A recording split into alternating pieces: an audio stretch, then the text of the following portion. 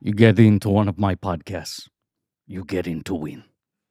This is another, look, there's an episode coming up I don't want to spoil where we run into the same problem where it's very hard to do an impression of this actor doing an accent. But I think it's good. I think you nailed that. Really? Yeah. Because his accent it's Adam Driver doing a voice. You know what I mean? But his it's voice not like, is so extreme as a baseline. Yes. That when you true. put a vocal choice on top of it, like, is there another Adam Driver performance where he fucks with his voice that much? You know what I'm saying? For how much this guy... Besides Gucci, I guess?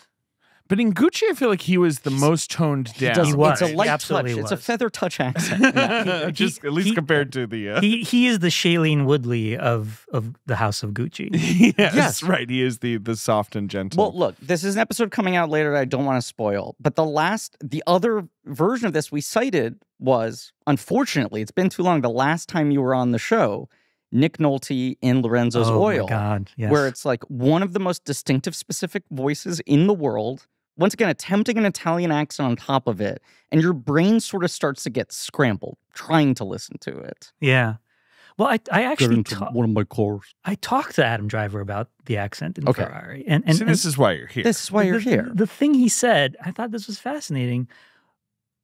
These weren't his exact words, but the point he got across was that the accent doesn't exist.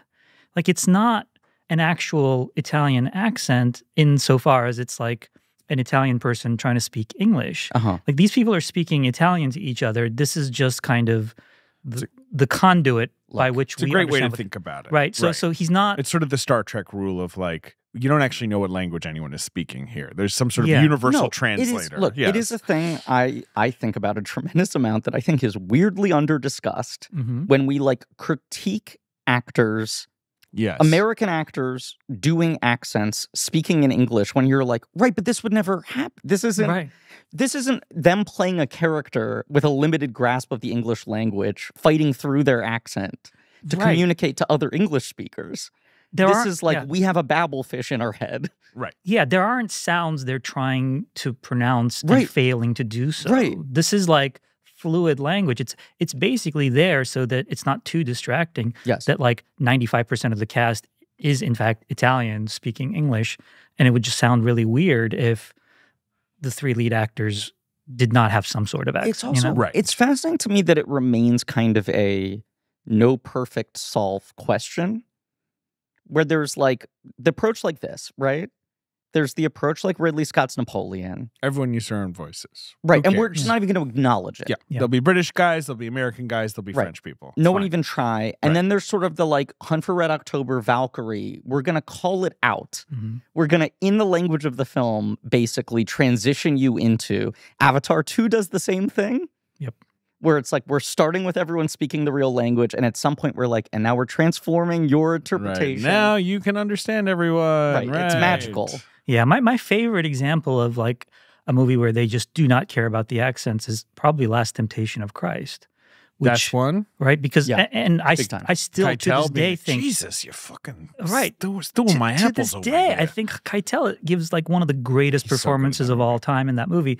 I mean, second to Defoe, who gives like the greatest performance of all time. But nobody will ever acknowledge that Keitel is so good because they're distracted by, you know, I guess his Queen's accent. And I'm like, what do you think Judas sounded like? You know, with a thick British accent? No.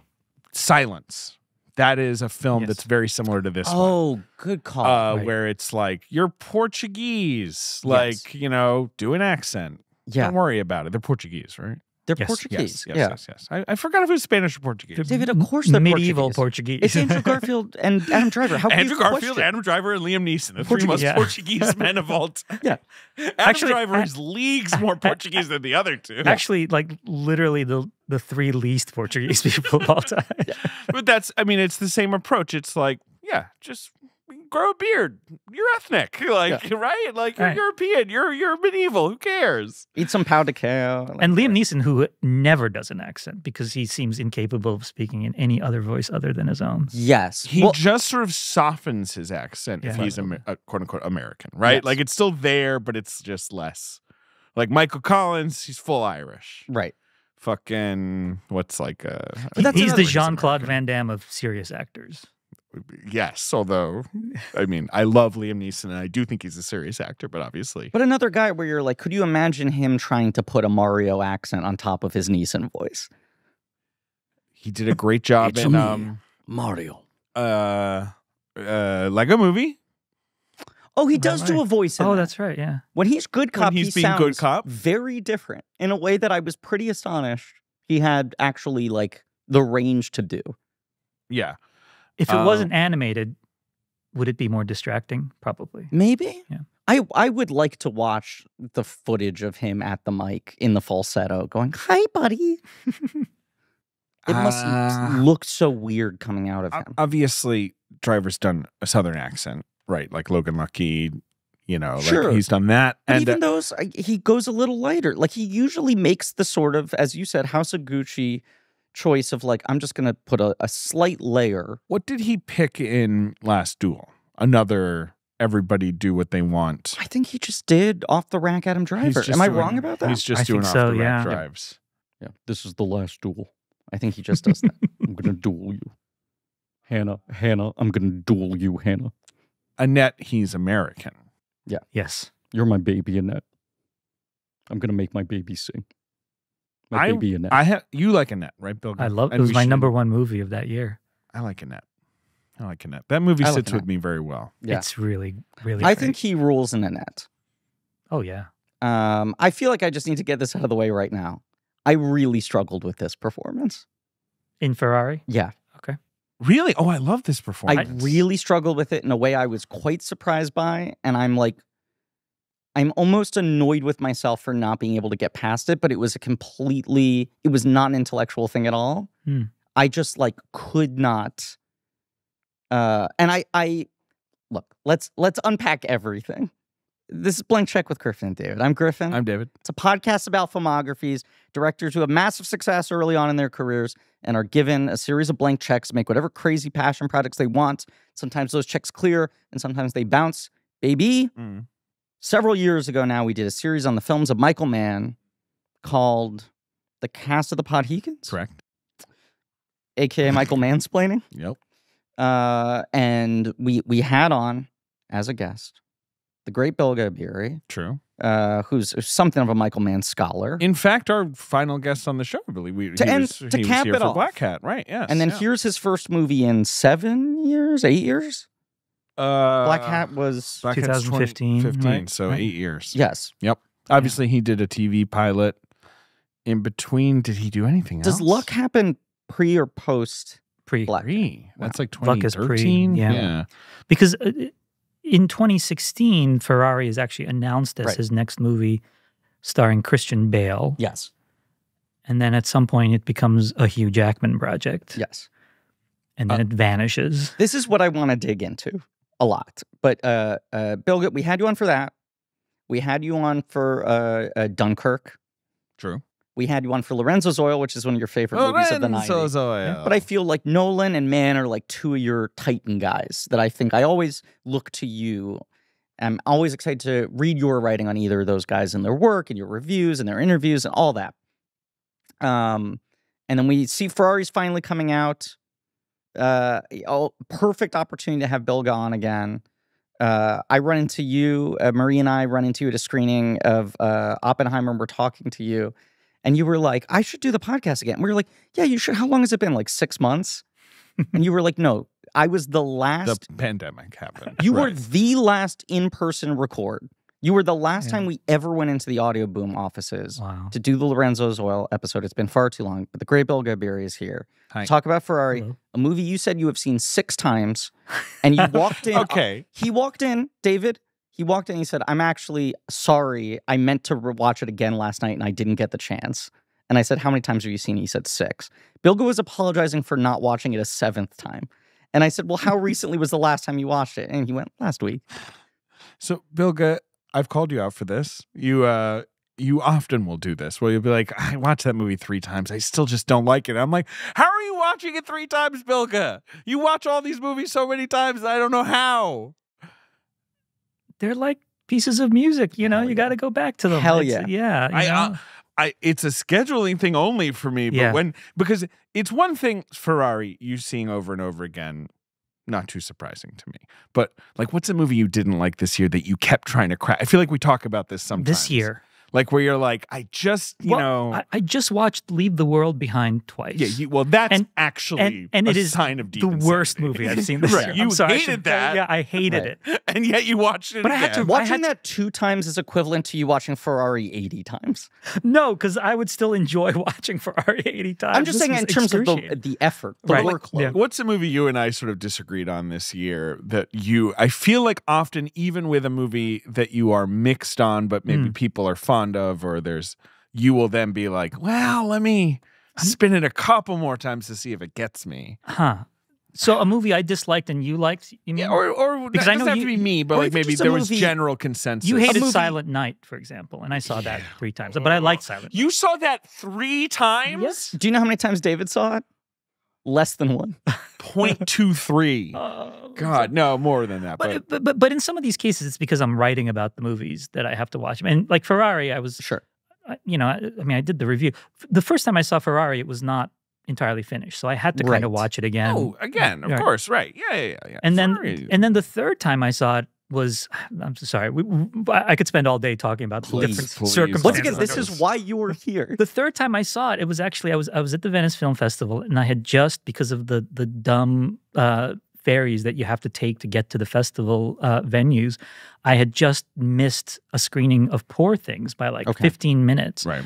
And it was morning on the Lido, and I was just sitting there, like nothing to do, nowhere to go. And I saw that there was a screening of Ferrari starting in like 10 minutes. I was like, fuck it, I'm going to go see the Ferrari again. And then I got this call a few days later because I was supposed to interview Michael Mann in Modena while I was there at Venice.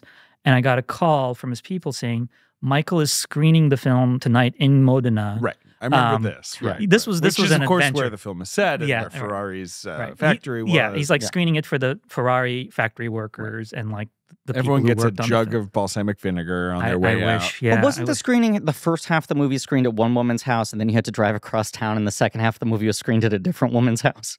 I don't know. I think that's a good catch. That's a good catch. Sorry. That briefly just sounded like some Venice Film Festival shit. Suddenly I was like, where is he going with this? I think that joke is going to linger. That joke will, people initially be like, the accent didn't land for me, but then they'll be like, this is the part of the podcast where I get daggers stared at me by my wife. It's like, who are these women whose homes you're seeing Ferrari? She's holding a gun at you. Yeah, exactly. Okay, so you saw it in Modena, and then you walked around Modena with Mr. Mann later on, right? Yes, we can talk about that. That was great. And did you see it in New York? I did see it in New York, and I saw it in New York because I just wanted to see it again, and then I wanted to see it again. So, so did you see it commercially ever? Like, did you go to a theater? No, it's not out yet. No, it's not out yet. Yeah, at the time we're recording this, it's not out yet. Yeah, I mean, no, they were all screening rooms except for the one in Modena, which was in like a big multiplex, and that was, I think, the biggest screen I've seen it on. Yeah, it was a great theater, by the way. Modena has nicer theaters than New Haven. Well, New Haven called out. Never been to Modena. Would love to go. I saw this film at the Dolby 88, a totally nice screen with very good sound, which is crucial. And there were like 4 of us in there. It was an early screening because I was going to interview Mann. And about 20 minutes in, a guy started vaping, which I've never seen at a press screening. Yeah. Have I told this story? I don't think so. And then about 20 minutes later, he started taking pictures of the screen. Cool.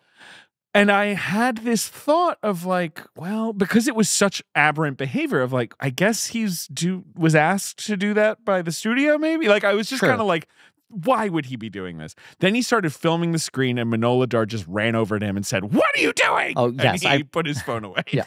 She said, Owen, stop doing that. I didn't say Fun, that. Bilge. 5 comedy points.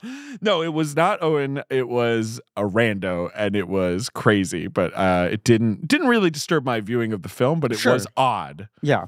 And then I saw it again recently just to refresh because it's been a while. Yeah. So I saw this movie at this time of year, especially when we're trying to get these end of the year new release movies done and get the episodes banked up. I mostly find ways to weasel my way into guild screenings and award season screenings and whatever. Yeah. Weasel? So I'm seeing these movies in these sort of like Ostraker push frameworks where the movies are being hard sold and, you know, whatever. So I saw this with Mann, Driver, Woodley, Q&A. The three amigos, the three stooges. Okay. Yeah. Mann, Driver, and Woodley. Three taciturn folk, I will say. Woodley probably the most talkative of those three. Correct. Yes. Yeah. It was just an hour of all three of them saying pass to every question. No, it was like a good Q&A, but you know, sometimes it's like you get, and festivals can be the same thing where you're like, is there a sort of halo effect bump I'm getting of this movie being presented to me in the best environment possible with the context provided around it, with the filmmakers allowing to like put their own framework around it. Yeah. And other times it's the worst feeling in the world to watch someone do a Q&A for a movie that you're like, I fucking hated this. This is like watching someone try to do a victory lap for a failure or whatever. Right. I do not dislike this movie. Okay. I would say I put it towards the bottom of my Mann rankings, but I also like every movie he's made, including The Keep, which is obviously a fundamentally broken movie, but that I have a lot of love for. But he is a guy that I have fairly high standards for. I love a lot of his movies. I'm not sure where I would put this. I don't know where you put this. Blackhead, a movie that all three of us are smart, clever, big boys about and understood was brilliant from the beginning, and now other people have joined our island. That's a movie where I was like, day one, this rules. People are dumb, right? And so I know this movie's been like not dramatically divisive. I don't think anyone is laughing at this at the way that people were at Black Hat upon first release. But I think there's been some variance of like, Bilge, you like wrote this review. I was like, holy fucking shit, here we go. Bilge's take on Ferrari is what I want. He's describing exactly the movie I want to see. And then I sat there and watched it and I felt a little bit like, I wish I was watching the movie that Bilge described. Fucking Bilge lied to me. And not that you lied to me. I'm just like, I believe everything you're describing. And that's the relationship, the experience I wanted to have. And then I bring up the Q&A thing only because then Mann, who seemingly has no man's brain has a greater capacity for information, where you're just like, the fucking stats this guy rattles off for any question. Where you're like, he's retained every piece of trivia he's really ever does. read on every subject. Right. If you bring up an older movie, he immediately will launch into that kind of stuff. Yeah. Right. Yeah. So as you said, like those three are a little bit taciturn in general for a Q&A like that. But people were asking him the right questions. Yeah. And he was giving you like Michael Mann 15 minutes explaining the history of Moderna or whatever. And I was just like, fuck, this is also the movie I want to see. Like Mann talking about the movie was gripping me in the way that reading your review gripped me, and watching it, I was like, I like this. But it was not totally... I wonder... Oh, so finish. No, You talk. You talk, but I was going to say, I wonder if sometimes that kind of anticipation works against it too, because we were talking about movies that I don't like that I've seen multiple times. Yes. There are some films that I didn't like initially or was somewhat underwhelmed by initially, based on my anticipation of them. And then over the years, I just kept returning to them. And now admire. Age of Innocence is one of the classic one for me, where, I mean, it was like one of the great disappointments of my life, because it was like one of my favorite novels, you know, my favorite directors, my three favorite actors working at that time, you know, and I'd heard that before he made the film, Scorsese screened like The Leopard and Barry Lyndon for his cast and crew, two of my three favorite movies. And so I went into Age of Innocence just like, let's fucking go, you know? And then I was like, oh God, no, what, why, you know? And over the years I would come back to it because there were so many beautiful things about it. Like the score is great, or, you know, and its reputation has only improved since it came out. Yeah, when a lot it came of people out, felt that way. Seen as quite disappointing. Yeah. Like, people forget this. And now I still have a couple of issues with the film, but I really love that film now. And whenever it screens theatrically anywhere, I try to see it. I don't think I overhyped myself, and I didn't feel that level of disappointment. But there's sometimes certain types of movies where I can read both the best and worst reviews and be like, this sounds like my shit. Right. The things people are criticizing this movie for sound like I'd be into it, and the things people are praising the movie for sound like I'd be into it. And so I just went in with a pretty settled, I'm probably going to connect to this. Yeah. For a movie that it feels like the response has been a little more... I don't know if I'm reading anyone... Pretty muted to this That's movie. what I was going to say. Yeah. Pretty muted. And a lot of don't people... Don't you think? I feel like people generally like it. I think I've read... Like, not love, though. Yeah. Well, I mean, some people love it. And I mean, it like made the AFI top 10 list. It did, and the NPR. Which is, and the NPR. Yeah. I mean, so it's getting acclaim. It is. I am curious to see what happens. I guess at that point, this podcast will have come out already. But I am curious to see what happens when it actually comes out in theaters.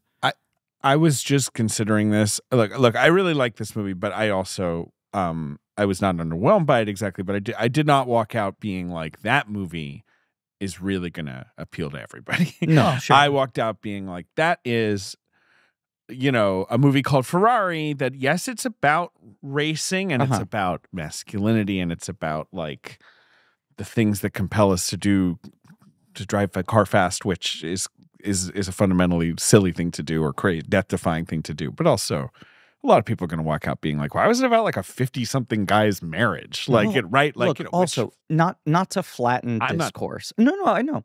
Not to flatten discourse in this way, right? But like, in the gap since Black Hat, I think there has been a growing appreciation for the like Michael Mann, just feel it, pure vibes. Right. Don't get caught up in the logic. Right, but this is not that. No, so this is like The Insider. The movies like Miami Vice and Black Hat that were like pretty mocked when they came out, seen as financial disasters. This doesn't make sense. This is illogical. These performances are silly, whatever it is. There's really been a contextualization of them and a reclamation of them in a broader sense, and almost like a theology built around them. Right. And so there's a moment where you're like, culture might be ready for the new Michael Mann movie, ready to receive it more warmly than the last couple, and then he's not doing that, as you're saying.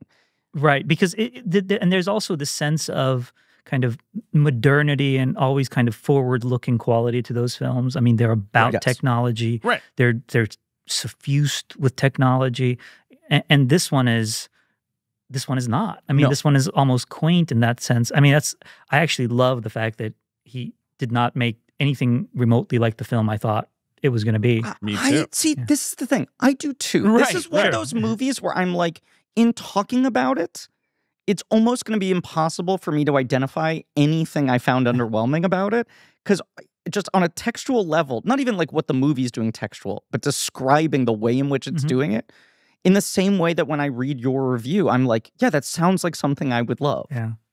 Now, when you saw Mann talk, kept his winter jacket on the entire time, by the way. A big, puffy That's where all jacket. The information is stored, actually. It was little note cards. He does actually, a couple of times when I've interviewed him, he sometimes will have like a little notebook with him. Really? Full of scribbles. He never looks at it. Yeah.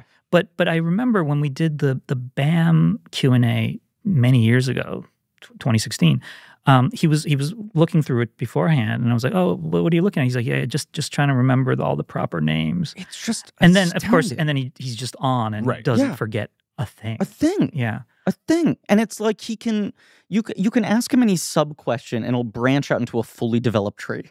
Yeah.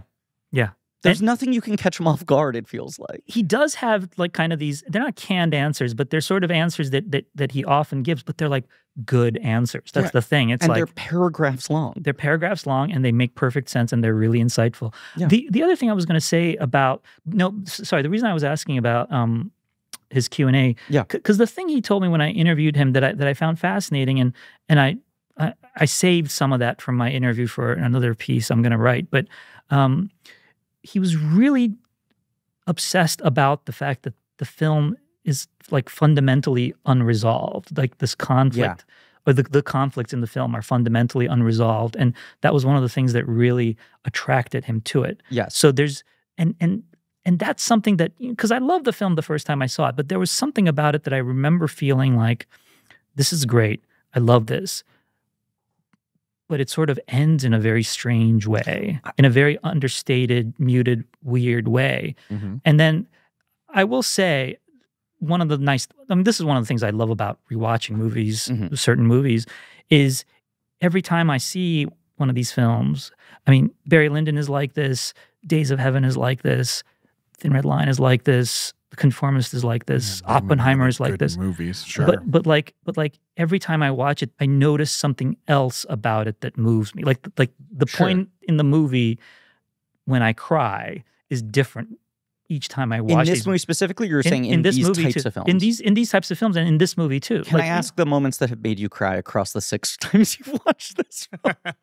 Well, the first time I saw it, I didn't know anything about the Mille Miglia race, and Neither did I. like the also, but they shouldn't have done that, in my opinion. The race? Yeah, they shouldn't have been doing that. No. Racing is bad. I think we're the Jordan message Hoffman of after he saw Gran Turismo, where he started texting all of us, being like, "What the fuck is this?" And we were like, "What do you mean?" He's like, "They drive the cars around, like, and they might kill someone." I ran into. Like, were you not aware of racing? And I had just seen Ferrari, and I remember Jordan like talking like, about you it. think that's he bad, killed a guy. Jordan. He killed a guy. I'm like, oh, wait till you see fucking Ferrari. After the screening, I ran into an old family friend who I had not seen in maybe 15 years, and we just talked about that for 20 minutes. There was like 2 seconds of like, how are you doing? What are you up to? This. Why would anyone fucking do this? 1,000 miles. And we were almost in hushed tones where we were like, I just kind of can't get past how insane this is. So you didn't know about the Mille Miglia, which is the big race in this film, the 1957. I mean, I knew about the last. I knew that there was such a race. I did not realize that race had ended in 1957 after what happened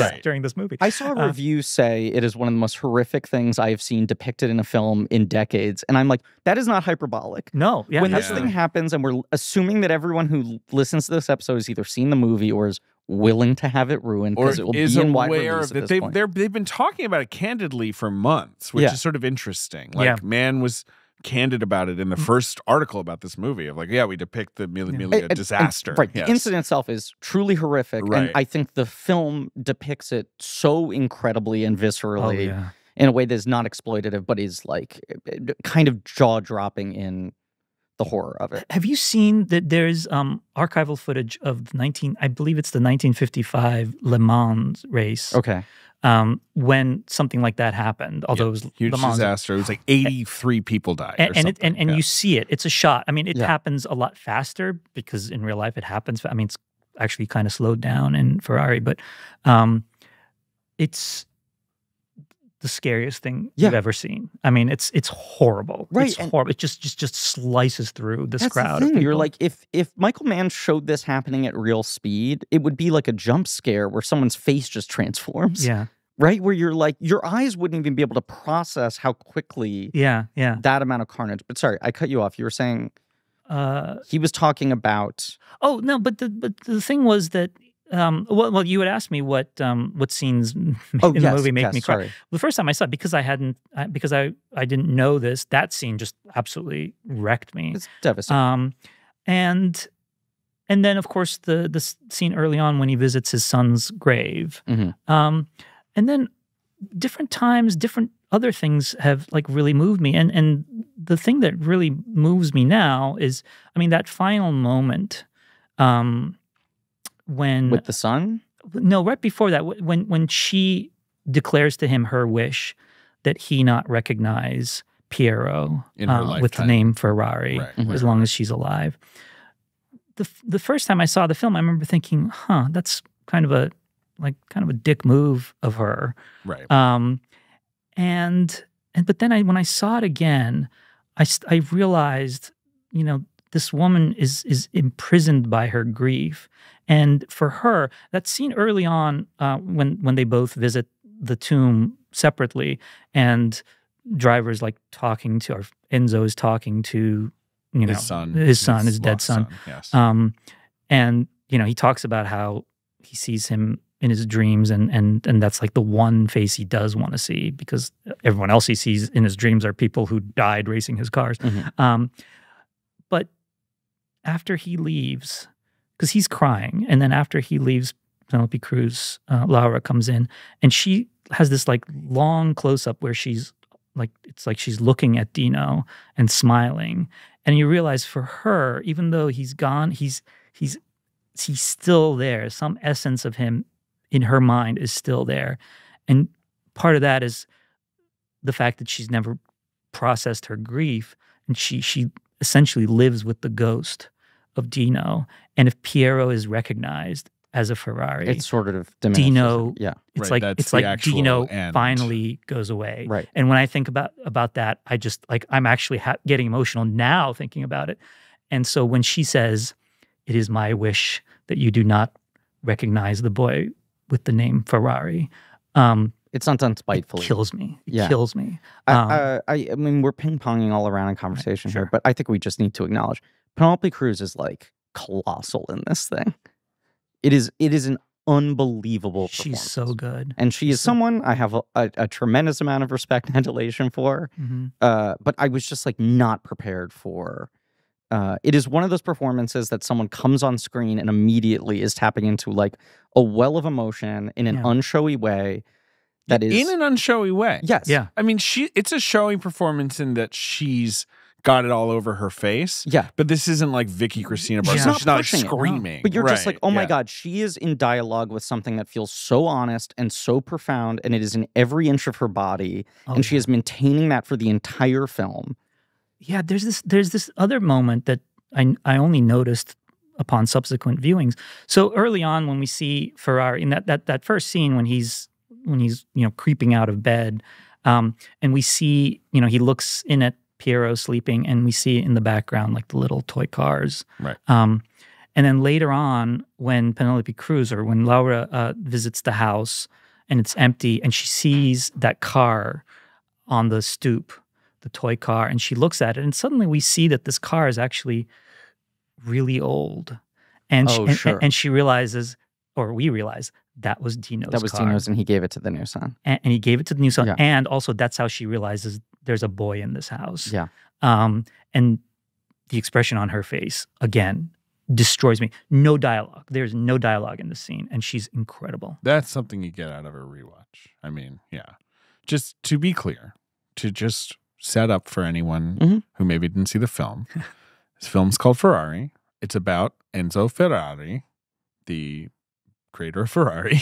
As Bilge says, it's announced in 2016. This is a long-gestating passion project. Sure. I mean, we can do that. Yeah, we can do sort of the development of this movie, which is back up and, bizarre in a way. It's announced in 2016, but it is a movie he's been trying to make for 20 plus years. Right. Like it's 90s. right. Yeah. He's been cooking since the 90s. Yeah. And as he put it in the Q&A, he's not generally interested in womb to tomb biopics, and even Ali, which covers the greatest span of life, still puts brackets around it. It's still the middle chunk. It's not really. Right. Yeah. And it's more of an essay film, even though it's covering a wider span. But he said when he found out that Ferrari, and I'm sure he's said similar things to you and said it in a bunch of other places, but at the Q&A he said, like, when I found out that basically like these three different things all came to a head within a week of his life, it was kind of too dramatically perfect. Right. That you could zoom in on this one moment. Essentially his business being in total crisis. Yeah. His marriage, I suppose, already dissolved, but like his marriage entering a new phase of crisis. Right. And the Mille Miglia, which was this insane race that he needed to win for his business and his marriage, but also ended in the biggest disaster of the history of Italian racing or whatever. Right. You know, like this horrible cataclysm. That like all the contradictions within this guy came to a head within such a short span of time, and then, as you said, didn't resolve themselves. That's the thing. I feel like the problem must have been he's going to studios being like, hey, can I have $100 million? Ferrari's in his 50s. He's going to drink espresso and yell at people. Lots of people die. Yes, he wins the race, but under a total cloud of death. Yeah. And there's no ending. And there's not much of an ending except for he shows his son, a nice place. Yeah. And I just assume studios were throwing up their hands being like, can't this be about like fucking winning Formula 1 races or something? Like, what's going on with you? Or about a guy who started out young and a racer and then became a success. Yeah. And along the way, he's attached to Ford versus Ferrari too, which is funny. Because I don't know if I didn't ask him this, but I don't know if like when he was making Ford versus Ferrari, that was his way of like sort of channeling that interest into a different movie. Right, yeah, but of course, Ferrari's it's like Nolan working Howard Hughes into Dark Knight Rises, where it's like I did all this work that I need to put somewhere. Right, or Barry Lyndon, like Kubrick basically says, okay, I have all the Napoleon stuff. Right, let's do this movie. Yeah, but like Ferrari both Enzo and the company are barely a character in Ford. That's a Ford movie. Like that movie is about Ford. But Mann's version had a lot more Ferrari in it. Makes sense. Like he not actually surprising. Yeah. I mean, he had a whole thing about the palace intrigue around Ferrari and his technicians and so. I mean, we went on a whole tangent about this when I interviewed him, and then finally he said, I think it was probably a good decision to cut all that stuff out. Did Mann end up with a producer credit on? He Ford? has a producer credit. I believe he got an Oscar nomination. Yeah, that's because he's got like his surprisingly few Oscar nominations in his career. 2 of them are for producing The Aviator and producing Ford v Ferrari movies he then gave up. Right, movies he essentially was beaten out of making. He did not get an Oscar nom for Ford v Ferrari, but he is a producer on it. Yeah, or maybe an executive. He was an executive producer. Right. Yeah. But I mean, The Aviator, he was with The Aviator all the way. Right. He had more. But he could have made them a movie, right? He could have made a Howard Hughes movie. Oh yeah. We I interviewed him about it. Actually, this is a piece I still haven't written, but I talked to Michael incredible Mann. pieces that no one's seen. I talked to Michael Mann for like an hour about The Aviator, which will one day hopefully be a piece. David, do me a favor. Yeah. Picture that thing you've always wanted to learn. Okay. Name it. What is it?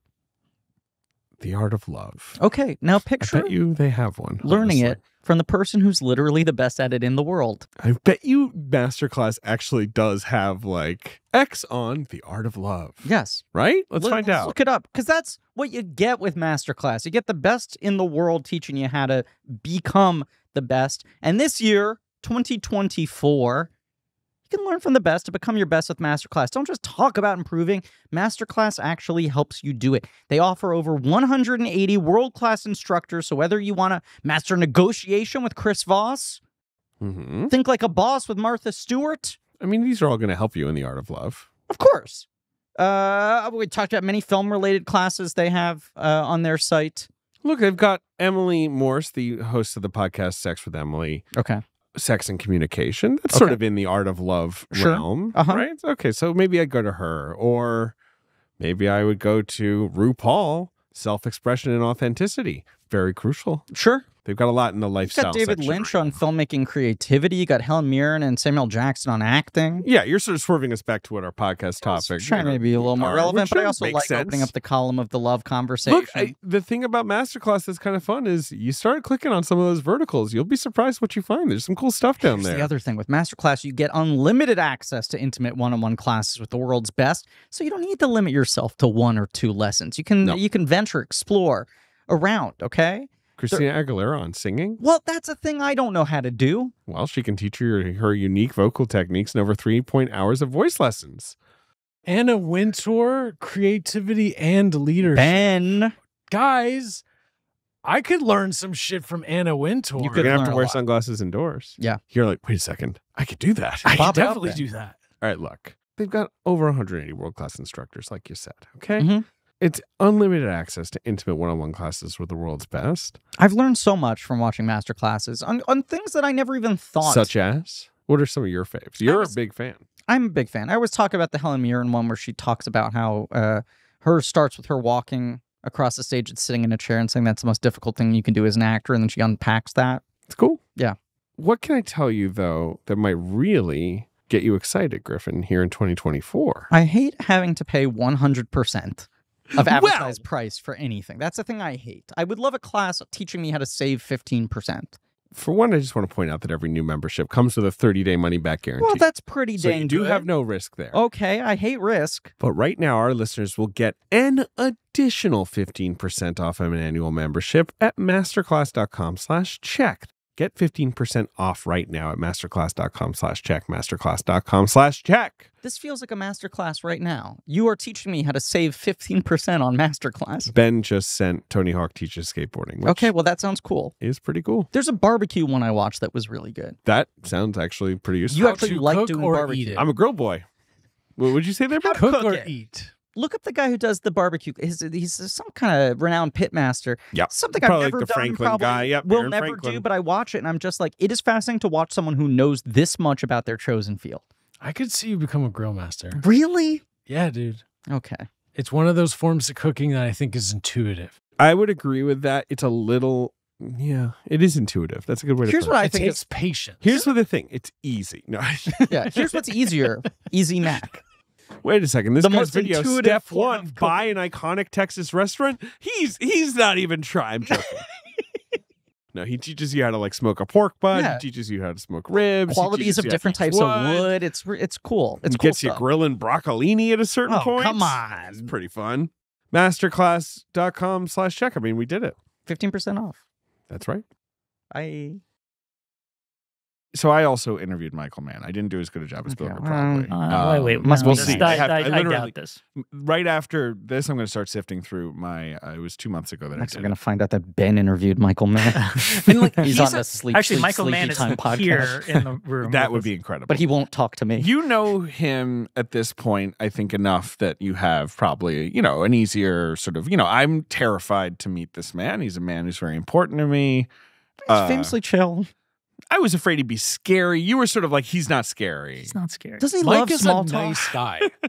He was really pleasant. He was like he's affable. Well, the other thing I told you, I think I told you this, but like he's particularly affable and easygoing right now. I think he's really happy and relieved to have made this movie. Yes. Like I first interviewed him around the time of Black Hat, and he was fine. Like we had a perfectly nice conversation, but he was tense, Sure. And right. And then obviously that movie didn't work out, and he financially, and he feels bad about it, I think.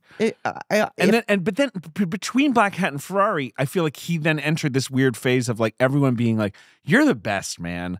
We're talking about all your old movies." This is what I'm saying. There became this real like, you know what? This guy's one of the living masters. And I'm Let's sure all, he like, appreciates that, but he's also like, yeah, I'd like to also make some new shit It was before this I go. these guys get into this place very often where they're like doing career retrospectives and being flown around the world to festivals, and like their old films are being revived and they're getting like these standing ovations. And then it's like, why won't people give me money to make a new thing? I'm still here. I'm still active. I'm ready to go.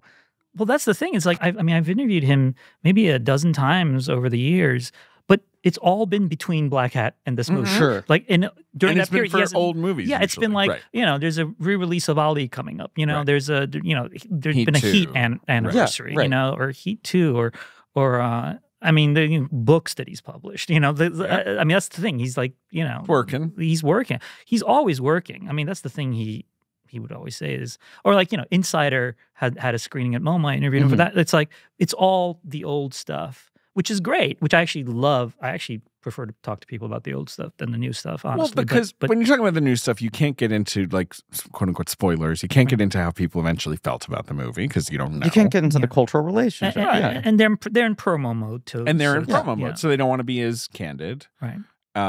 Even off the record, they're not candid, with the new stuff. Unless you're Martin McDonough, one of my favorite interviews I ever did. The only guy to ever just physically hit stop on my record over and over again and be like, "Let me say this thing," and I'll be like, "All right, Martin." That's the dream. It is awesome when they do that. But he's an older man. He had this giant binder filled with technical nonsense. He kept getting phone calls from his post house, who were working on like the Dolby print or whatever, and he would like talk to them in literally fucking binary code is what it sounded. Like just suddenly he launches into, highly, highly intense, technical discussion of like, well, the blacks need to be this number or whatever. And then I would ask him about it and he'd be like explaining it to me, and I would just like, didn't know what he was talking about, which is great. He is constantly in that mode. When I talked to him in Modena, because I was telling him, because I'd just seen the film again the night before. I was like, it was interesting seeing it with an Italian audience because they respond to different things, or also Modena audience because they know much more about the subject. Also, some of them work at Ferrari, and the first thing he said was, I don't like how they're like reading the subtitles when I want them to be looking at the actors' faces. So I've decided I'm going to dub the movie for Italian release. Wow. And I was like, the Italians dub a lot of movies. Yeah, they dub movies. Right. But the ideal for a lot of filmmakers is that they be subtitled. And he was just like, no, I'm going to dub it. Don't look at my words. Yeah. Well, okay, so I don't know. So this script is credited to Troy Kennedy Martin, who is, God bless him, not alive. Yes. And not only is he not alive, he died in 2009. Yeah. So it's an old script. He's like the guy who wrote The Italian Job. Like, that's what I know him as. Yeah. He's sort of a well-known guy, I guess. He's sort of like he did some TV too. Like a solid screenwriter. But not a ton of credits. No, Red Heat. Yeah. Belushi Schwarzenegger? Yeah. So I guess this script probably existed in some form in the 90s. I don't know who, if anyone, he was thinking about in the 90s. Like, I don't know.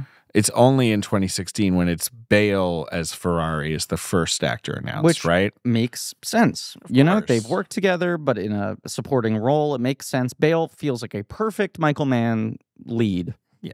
An insane person. Yes. Is that what you mean? An insane, obsessive person. I mean, Bale's not insane, but he's a hardworking, intense dude. And I think that's why he winds up not doing the movie, because he's like, oh, I would have to gain like 50 pounds, Right. Or 100 pounds. He can't help but Right. gain 50 pounds Meanwhile, and Adam remove his Driver's voice like- box and replace it with an Right. Italian the thing. voice Yeah, box. meanwhile, Adam Driver's just like, give me the fat suit. Give me a fucking Right. pillow and Yeah. I'll, just sort of go like this. But there's a lot of that with Bale where they're like, parts that you hear he's flirting with for a long time, and then he goes like, I couldn't crack it. And everyone's like, just do what you're doing right now. And he's like, no, I failed. I'm walking away. Right. I couldn't get the look. I couldn't get the voice. I couldn't transform myself in the way I wanted to. What's he? So I haven't seen Amsterdam. Is he doing something in that? He's doing a lot of stuff. Oh, yeah. He's definitely doing something. Because you look at him and It's he's not got a facial singular hair or thing. whatever, but like it doesn't look like he's... Glass eye. Oh, yeah. Oh, sure. It's Did he pluck out one of his eye? Christian? Absolutely. He's like, all right, here we go. He's got a glass eye. Okay. He's doing- Is he doing an he's accent? doing a million things. He's doing yes. a million. Oh, yeah. He is doing an accent. He's doing kind of like a Brooklyn, New York kind of, Yeah. I also didn't see the movie where... Is he Edgar Allan Poe or No. Harry Melling is Edgar Allan Poe, Yes. but he's helping him solve a crime or something? Yeah. Yeah. Did anyone see that movie? I saw that movie 3 times. No, You that's are impossible. fucking crazy. You That's haven't seen Scott Pilgrim movie impossible. 3 times. People kind of liked it. I liked it. I feel like the reaction to that movie was muted. It was a Netflix release, so Yeah, well, so it that- doesn't that- exist. That really. hurts it, Yeah. right?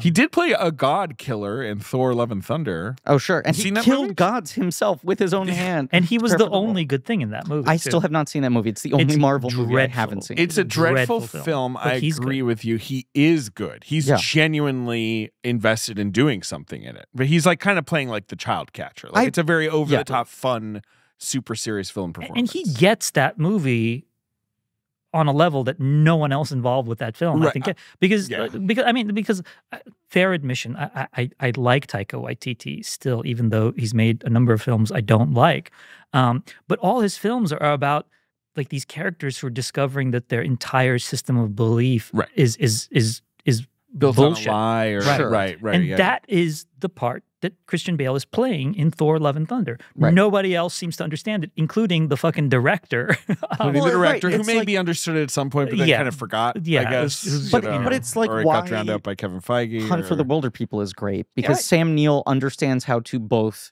play the comedy of the movie and play what you're talking about honestly Right.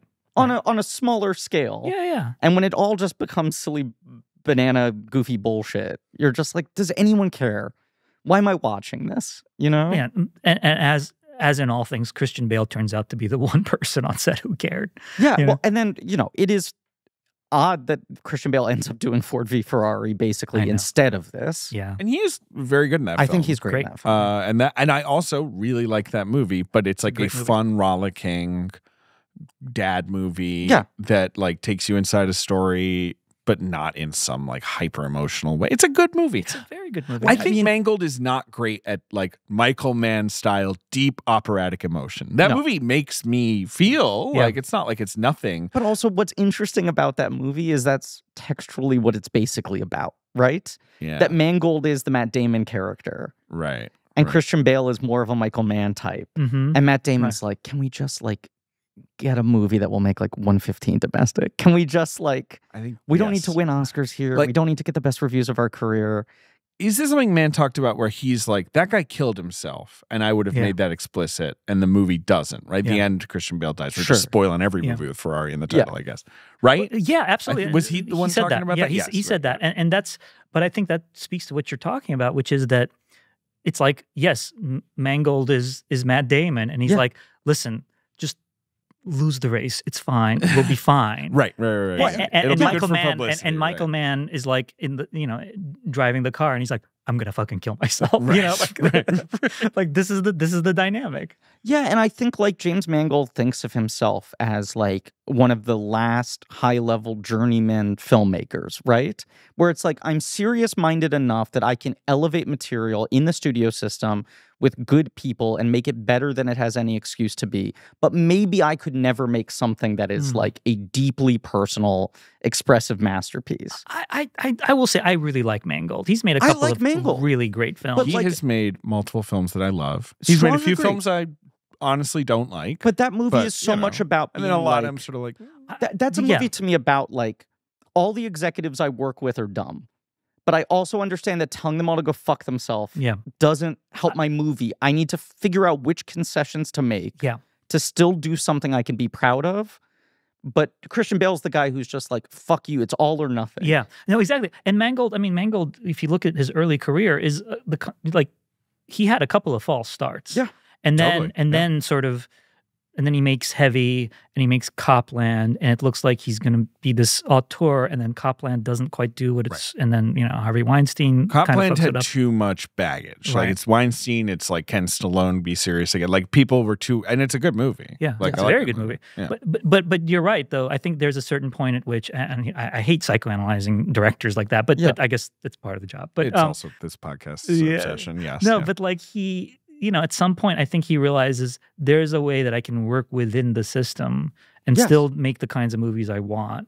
And then every once in a while, he maybe makes a movie he doesn't want. But you know, maybe no, you're right. About I mean, like Night and Day or whatever. Yeah. But I mean, my thing, and I think Griffin agrees with me, is like I actually prefer his more commercial, less serious comic book movie, The Wolverine, to his hyper serious, like quite prestige comic book movie that got Oscar nominations, Logan. But Ford v Ferrari almost feels like a movie about Logan, where it's like, look, I played the game and the prize was I got to make Logan, a movie that never should have been made in that style at that level, and it was a huge hit and it got Oscar nominations. But like, it was all long-term strategy of like building up the goodwill, where they were like, will you let me stretch Wolverine a little bit into a different zone? And people forget about Logan. You know, like we talk about I mean we talk about like what a like kind of monumental film like Black Panther was, because of the Oscar nomination. And people forget about Logan. You know, they do. It's because I guess the X-Men franchise is so weird, a forgettable franchise that won't go away. But that's even for like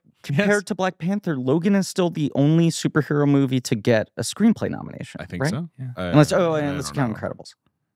I don't count Incredibles. That's not like based on a comic book. No, it's sort of based on a comic book, but it's not actually.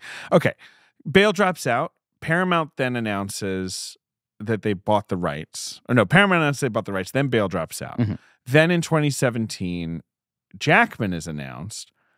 Noomi Rapace is being considered for I assume the Penelope Cruz role. But then Paramount drops out. I assume over budget concerns and their general abandonment of all serious filmmaking at that time, like 2017-ish. Not a great time for Paramount. Like sort of post Brad Gray. Yes. Jackman is an actor I love. I think you love him too. Speaking of Logan, when he is good, he is great. It's sort of hard for me to imagine him in this role. I can't imagine. I kind of like to see it, I guess. When I read that Jackman was involved, I was like, did I dream that? Because that doesn't seem like something that would actually happen. Like, it feels like Mann was like, I need a star that appeals to European audiences, right? Because it's like, this movie's whole strategy, I assume, is partly based on like, well, maybe we'll sell tickets in Europe especially, right? And I think Jackman makes sense for that. I think in Europe more than in the States. Jackman's a pretty sunny actor, you know? He has more range than one. He does. I mean, Logan. The Prestige, Logan, the right? Prestige is like, Prestige, he can do the sort of tortured spiral thing. Or even, you know, what have I done? Sweet Jesus, what have I done? Kind of thief in the night, become a dog in the rod. I mean, I guess like Prisoners, but to me, I'm like, Prisoners is just not what I want from Jackman. He can do it. But he's really good in that. Yeah.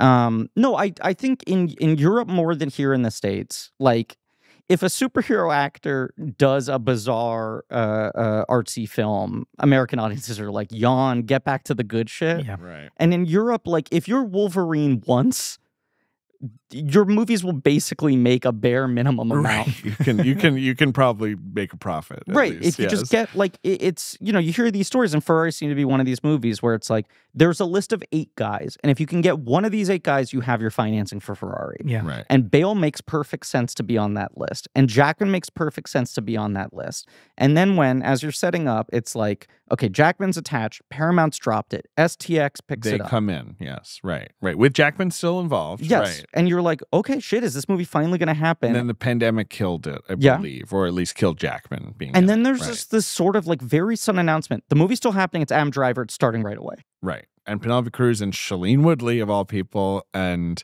it's STX. Yes. Which was still a going concern, I guess, is now basically not. Has dissolved by the time the movie is now being released.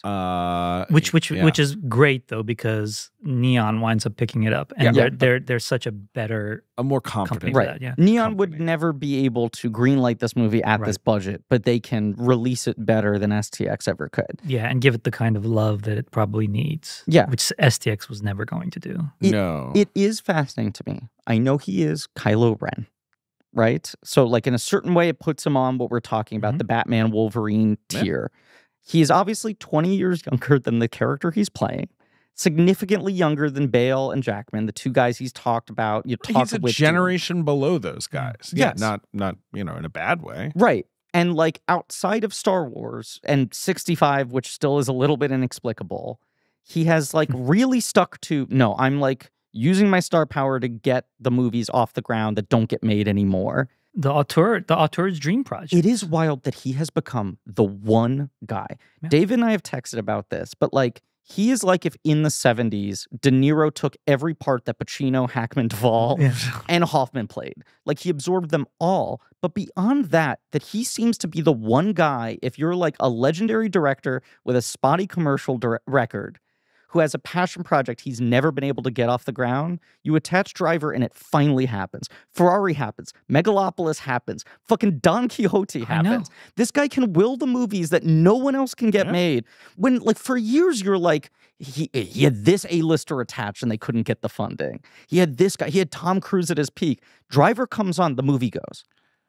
He's kind of a no bullshit actor, I think, right? Absolutely, like, like it's not, no offense to Christian Bale, but it's not Christian Bale where it's like he needs 3 months to go live in Antarctica. That's the other thing. Driver does 6 movies a year. Yeah, he'll just show up and be like, what am I? I'm cop, there's zombies. I know what to do. I think he is very studious. I think he is very collaborative, right? I think he's just like a team player in addition to being a movie star, but it's just like, no, I'm here to serve this and like work with you well. And I have to imagine another part of it is that like he probably has a pretty reasonable quote relative to his foreign sales value because he's not trying to get like $20 million paychecks. He's like just trying to build up an insane body of work and help these movies happen. He's also incredibly confident, I think. I mean, if you look at a film, if you look at the performance in Ferrari, that is a confident performance. I mean, that is a bold, big, I'm going for it performance. But because we talked about Christian Bale and the whole, I know it's not correct to call it method, but sure. Because the thing I've quoted this a number of times, but the thing I remember that I find very touching is Daniel Day-Lewis, a thing he once said to his co-star in The Fighter, who's Samantha Morton. No, you mean in The Boxer? In The Boxer, Emily yes. Watson. Emily Watson. Sorry. Emily Watson was kind of the Samantha Morton, right? They do well. It's fucking because of Synecdoche where they're playing. Right, that's right. And I always flip. And Emily Watson, also like we were like, ooh, 2 Oscar noms for this person. I mean, great actor, but wow, she got 2. Wow. Yeah, the thing that Emily Watson asked Daniel Day-Lewis was like, why do you do it like this? Like, why do you do, why is this your process? And the thing he said was, because I'm not a good enough actor to do it any other way, which I find very touching and incredibly revealing. Bale, basically, I have read say the exact same thing in different words, where he's just like, if I'm not doing this amount of work, it feels like I'm not doing work. Yeah. The job feels silly and frivolous to me. It's not even like a self-importance thing. But he's like, if I haven't thought through every element this seriously, I feel like I'm slacking off. I feel like what I'm doing doesn't have depth. And Philip Seymour Hoffman says the same thing, or said the same thing, where he was just like, I like am jealous of actors who I watch can just kind of like flip it on or flip it off. Right. And I've tried giving performances where I didn't do this amount of work or intense like focus to see if I could go easier on myself, and I think they're bad. And that's the thing. I've got Cillian Murphy on the mind because, it's like award season. Got him on the line. Here he is. Our Cillian phone is ringing. Like, I'm embarrassed that I'm doing this. Yeah. No, but that was the thing that people told me when I interviewed them for Oppenheimer about Cillian Murphy is just like he can just turn it on, turn it off. Like you're talking to him about the ball game, and they call action, and suddenly he's in character, and it's just like a switch has been turned on. Right, and I think there are certain actors who talk a lot about their process in order to show off, right? But like Bale, Lewis, Hoffman all feel like they come by this honestly. This is just how they work. They cannot work any other way. But yes, it does create this dynamic that's very different than Driver, where it just feels like you talk about him being confident. You look at just the work he's done over the last 10 years. You have to be supremely confident, not only to say yes to all of those parts with all of those people in wildly different circumstances, but to be like, I can work at this speed. Oh, yeah. I can just keep going from one thing to another and taking huge swings. It's a useful trait. Yeah. And I got 8 inches on Oscar Isaac, so he's fuck so you. fucking tall. Like his height is so pivotal to his performance in this movie, I think. Oh yeah, because him is this kind of like Frankenstein lumbering around, sipping espressos and looking like he wants to walk off the edge of a cliff. Like, just doesn't make the same sense if he's small because everyone's kind of scared of this guy, right? Yes. Like, and he is this like gruff boss who watches like another guy just like fucking crash his car and like fly out of it and die. And he's just like, like, and then like, if he's a little guy, he would need nerviness, I think, or because it's like, how the hell does this guy run this company like this and get away with it? Sure. Right. And they call him Il Commendatore. Which I guess he's is demanded to be called, right? Yeah, this is a real thing, and right. I guess it was a relatively common sort of term of respect in Italy. But I think I said this in my review. Il Commendatore is also the statue, the haunted statue that comes to life at the end of Don Giovanni, Mozart's Don Giovanni. Oh yeah, cool. Notably recreated in Amadeus, but where he's like pointing, but like that, that's like, that's kind of the character he's playing too. Right. It's like, it's like a statue come to life. It's really like something almost mystical about his presence. So I just like I think I really struggled with the age thing in a way I rarely do, because I actually don't demand literalism in my casting and performance. Usually, my judgment of the two, right? Yes. And I was but this is clearly your problem. You're having some issue bridging the gap between yes. And like I was reality. thinking as a counterpoint to this, like a movie I love is Assassination of Jesse James, in which everyone's age is wildly wrong. It is a movie where when any actor states how old they're supposed to be, you're like, that is insane, right? Like Brad Pitt's 20 years older than Jesse James was when he died, right? And looks it. And Sam Shepard is his brother and is like 30 years older than him. And they're like, we're 230-somethings. And you're like, no, you're not. And I don't care. Like, I watch it and I don't care. And I remember seeing it with friends and being like, what the fuck? And I'm like, it doesn't matter. I basically follow the mood, right? It doesn't matter. I don't care that they're not trying to make them seem younger. I don't care that they're not trying to adjust the ages to fit the actors. I don't care. Everyone spiritually is locking into what I think that character needs. And I don't know if it's something about the need to put the prosthetics and the padding on him, right? The need to do the accent on top of it, where it feels like there is a certain theatricality to this performance of Driver needing to play the age rather than just what I think he often does in a way that works for me, of just like, I'm confident enough that even though I don't seem like an obvious casting choice for this, I'm just going to stand so firm in my commitment to playing this guy that your reality, your notion of this character warps around what I'm doing. Right. And the fact that like he's doing more of a voice than he usually does. He's changing his look more than he usually does. For some reason, just kept on underlining to me the gap between who he is right now and what he's playing in a way that maybe just made me feel like, I would love to see him give this performance in 20 years. I would love to see him be this age where he can just roll this shit off of him, you know? Well, he probably will. He will. Yeah, I mean, right. Driver's definitely not an actor where I'm like, this guy's going to lose it as he gets older. I'm like, this is probably only going to Flash in get the better. pan. Right? Yeah. Well, it's like Russell Crowe and Russell This guy's Crowe, juiceless. like Russell Crowe in The Insider. That's another one where it's doing, like he's so much a young younger, man playing an graying his older man. hair. Well, look, and this- actually kind of, aged kind of into that. Yeah. he did. I mean, The Insider is the best companion in Mann's filmography to this movie, absolutely. right? Down to him using literally the same. The first thing I said to you after I saw it, I was like, did he just fucking use the Lisa Gerrard score again? Yeah. In the big operatic moment again? And you were like, David, you and I are the only people who care about. Like, he doesn't think anyone cares about this. Can I tell you Like, the explanation he gave at the Q&A? please, yeah. Was, they cut the movie to temp tracks. And he's like, well, I like the scores for the other movies I've done, so I'll often tell him to throw those scores in, right? Right. And he's watching it, and then over time you're like, well, we can replace that. We can put something else in you don't here. want we to, can I add-" guess. And then he Right, just looked yeah. and he was like, I'm not getting anything better than that.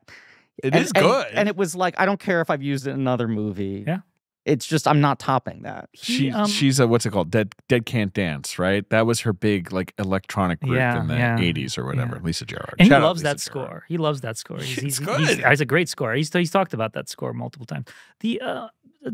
When you were describing Driver's performance just now, I kept thinking of opera. Like, you're basically describing what happens in opera, right? Yes. Where, a 70-year-old soprano can play, someone's, virginal 20-year-old daughter or whatever. I mean, like opera turns on these kinds of suspensions of disbelief. Yes, that's a good point. Right. No, And the Of course, film is very operatic. They're I mean, the often film is far away grounded and in you're kind opera. of like, what does he look like? And this is the thing. I agree with you. And I'm the person usually saying this to other people who I think are being persnickety. And I'm like, who gives a shit? It's like art. It's expression, right? I think there's something about his performance being, by that very nature, in such a different pitch than everyone else in the movie, right? Where we're saying, like, what Penelope Cruz is doing is feels so bone deep and unshowy. Yeah. Where you're like, she's just holding this thing inside of her spirit and there's nothing being pushed out of her. Then a lot of the cast is like real middle-aged Italian guys. He's sharing a lot of scenes with the real versions of what he's playing. Yeah, like the sort of ensemble around him. Right. Right. Yeah, the Ferrari guys. The guy cutting his hair is the son of the barber, the actual barber who cut Enzo Ferrari's hair. Shailene is her own thing, which we can maybe talk about. That's a little 5-minute area we need to discuss, sure. But I think usually I want, like, if there's going to be a central performance like this, I want the rest of the movie to be supporting it in tone and style, whatever it was. And I felt some disconnect. And this was my other thing with the movie. I feel like if I'm trying to distill the cornerstone of what I like about Mann, right? It's this like weird friction between the operatic nature of his emotion and the drama of what he's doing and this sort of like obsessive, gritty, detail-oriented, micro like intensity, right? And it's like these two things in contrast with each other. The like the hugest and the biggest and the tiniest. And operatic movies about men who cannot express a single emotion and all that sort of stuff. And this felt to me more, and even though Insider's the closest analog in his filmography, this felt to me like the first Michael Mann movie I've seen that is more midtones. Where it felt like the bigger stuff was smaller than it usually is, and the smaller stuff to me felt bigger than it usually is. Interesting. If that makes any sense. I don't know. It is a quiet movie in surprising ways. Yeah, I think like the dialogue is often quiet. He doesn't roar at people really, even when like terrible things are happening, which may have been what Ferrari was like. I have no idea. That's the thing that I've from what I gather, Enzo was kind of that kind of character who sort of swallowed up all the oxygen in the room. Right.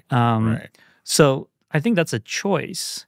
But it's an interesting point you make in terms of, not feeling like everyone else was supporting him. I don't get that sense, but yeah. I can totally, it's understand not. I guess it's less like there's a failing of other people not supporting him properly, you think he's matched or whatever differently than whatever the performances around him. Yeah, and I could see the movie in which I love that performance. Let's talk about Shailene Woodley. We just have to do it. So she's in this film. I would say this performance is, I would say, unpopular so far. So far, yeah. I know you're basically fond of it. Yeah, I think she's good. I kind of like it too. But it's obviously a bit of a swerve for Italian. Yeah. She's really not giving Italian to me. Again, stereotypical Italian. I understand Italians can be all kinds of people, but in a movie where people are, again, sipping espresso and getting haircuts, Sure, like Italians, like, or whatever, like, she feels a little different. There's also the bit of, I know this is now an oft-repeated sort of verbal meme, but that's a face that's seen a smartphone thing. Yes. Where I'm a you're little just like, sick of that. I'm a little sick All of these it. faces See, have I seen don't smartphones. believe that. Like, no, I get the criticism, but like, she actually seems pretty classical to me. She's very pretty. She's a very pretty actor, right? Like, she's got a nice face. Yes. Like, she's not like someone where you're like, oh, what, like a sharp and sort of angular and like, like she's very warm and pretty. But like Sarah Gadon, who's in this film as well. She is. Who I like a lot. Big fan. Is someone where like, wow, you can basically drop her into any time period in any genre and her look makes sense, right? She's a very striking, pretty woman, but I'm like, you can put her in like weird Cronenberg-y future. Right. You can put her in like the Italian countryside in the 40s. Royal Night Out. Right. Yeah. Obviously, yes, David, as you said, all of these people have seen smartphones. Yes. Well, but I do think there's something. Adam Driver hasn't. It's believable that he might be not flipping. have. Right. But something about Shailene feels very modern to me. And it's not a look thing, it's an energy thing. I think it's a fair point. But I think he wants her to feel modern. I think that's part of the idea. I'm cool with her feeling different. Right. Right, which is sort of her role. Which I'm into. Right. Like, she's this other thing he's going to that's she's so separate. Wildly different generation. And the polar opposite of Penelope Cruz. Yes. Like Penelope Cruz is like, I mean, her character might as well have like a dark cloud following her around, raining on her, you know? Right. And she looks like Woodley a paid Italian mourner. Yeah. Like, you get her to show up to your funeral and go like, I love him. Yeah. You know, like, that's what she looks like the whole time. Yeah. And Shailene Woodley is like just softness and light. And that's kind of the idea. I mean, that's why he wants to be with her. I mean, that's why Mann said he cast her, is that like energy, right? Like, that's what he told me. It is a performance where I just wish they'd been like, you know what? You don't even have to worry about the accent. Because I do feel like 10% self-consciousness of like trying to get her handle on it. And I think the performance is very quiet in a way that is effective, especially in contrast to Penelope Cruz, and feels deliberate. But it also at certain times felt like she's like, if I speak really quietly, can people not hear if I'm doing the accent or not? Does it put less emphasis on it? It's a gentler accent. I mean, she's doing a gentler accent. And I mean, that's again this sort of weird notion of, well, how much accent can we have in this movie where nobody's actually speaking with an accent? No. I mean, these people aren't, you know. It works for me, and I love her speech when she says, who speaks for Piero. I think that's a beautiful moment. I think she nails that moment. I don't remember where either of you stand on this movie. It's not a movie I'm particularly fond of. She's like bizarrely good in Dumb Money. I think she's great. I'm pro Dumb Money. I liked that movie. Did you see Dumb Money? I did see Dumb Money. I enjoyed it. I took my son to see it. He really loved it. We had a good time at the movies. I didn't think too hard about it. I truly was. I'm not a huge fan of Craig Gillespie. Neither am I. Neither are you. 3 out of 3. Although he's right, he's made a couple movies. No, I'm saying 3 out of 3. We all agree on not being a big fan of Craig Gillespie. Right. For me, he's kind of like a 3 out of 8 if you're looking at his filmography. Yeah. One of those might be generous. It was exactly. It was at TIFF, but it was one of those TIFF movies where it's like it's out in a week or what. Sure, it's at TIFF, but we're about to release it. I was not even going to go. I was going to go see Dix the Musical, and I got shut out of that, I think. That was what happened. I got shut out of it. Still never seen Dix the Musical. Well, some ally you are. Yeah, seriously. And so I went to the Roy Thompson Hall, which is basically like God's punishment for movies, is seeing fucking movies in this goddamn opera house in Toronto that's terrible for seeing movies, in my opinion. Oh, really? I've never been, so. It's the one venue they use that's obviously not designed for movies at all, and in my opinion, kind of just a stinky place to see. And it's an opera hall? It's an opera house. Oh, wow. It's a beautiful theater, whatever, concert hall. But you're sitting in the wings, like 2 levels up. Sound is like echoing off the walls. It's crazy. It's an especially crazy place to see like basically an ensemble dramedy, like, that's set in basements. Like, Dumb Money is not exactly like an epic. Like, I saw The Woman King there, and we were all kind of like going for it because like that movie's big, you know. And nonetheless, I was like, I fucking like this. Like, this is a period piece about a time that freaked me out. I mean, and nonetheless, I feel like it's nailing the mood. It is upsetting how well that movie gets the specifics. The dumb mundanity 2020 to 2021. Yeah, and you're just like, it gets the differences in each month of like how many things are open or what are the attitudes of people. It gets right the specifics of who's still wearing a mask at what point and who isn't. Right. Yes, all that shit. It just felt right. And also just felt like it got the mood of us at that moment of like, there's fucking rich people doing stuff right now. They have whole tennis courts. Right. You know what I mean? Like the true like everywhere, feeling of like, these guys got to go. Because the whole thing with Dumb Money was like, what do the hedge funds do? I don't even know, but I know it's not good. Like, and it's time for us to get that money. I think she's really good in that movie. Yeah, she's very good. And she's good and kind of a tough role. Yes. Boring, supportive wife role. Should be nothing. And you're like, fuck, this Shailene Woodley stuck in this role? Like, that's rude to her. And then you watch her make so much more out of it that it doesn't become a thankless role. But it is funny. She is someone where I just still think like, oh, isn't she like 22?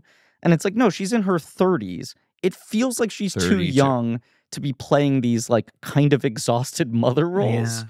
But then you're like, no, she's actually older than the real woman would have been in Ferrari's life at that point in time by a good chunk of years. Right. Yeah, I mean, she's an exhausted mother herself probably at this point, I just rewatched The Descendants, and she's good in that. She's fantastic. I mean, that's when everyone thought she was the person. Yeah. It was that, and then following that with Spectacular Now, which was this like very real and like lovely, young performance. And then the first Divergent was big, and it was like, I guess she has the Kristen Stewart career. I guess she's gonna just like. Oh, and you're forgetting another gigantic movie she was in.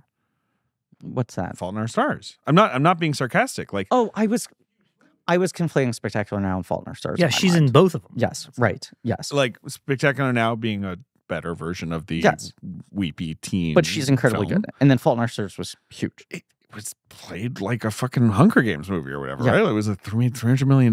Like, it's funny and then she was in Big Little Lies, and it's like that show's a big deal. Everyone forgets she's one of the main three characters. I totally forgot she's in that show. Like Zoe Kravitz like popped off of that more than she did in the like Thankless Born. I feel like she's the one who never got nominations. Yeah. Like she's weird in that she doesn't have a bad career, but there was certainly that moment 10 years ago where it's just like Oscar nominations imminent. Yeah. And also she seems to be a crossover.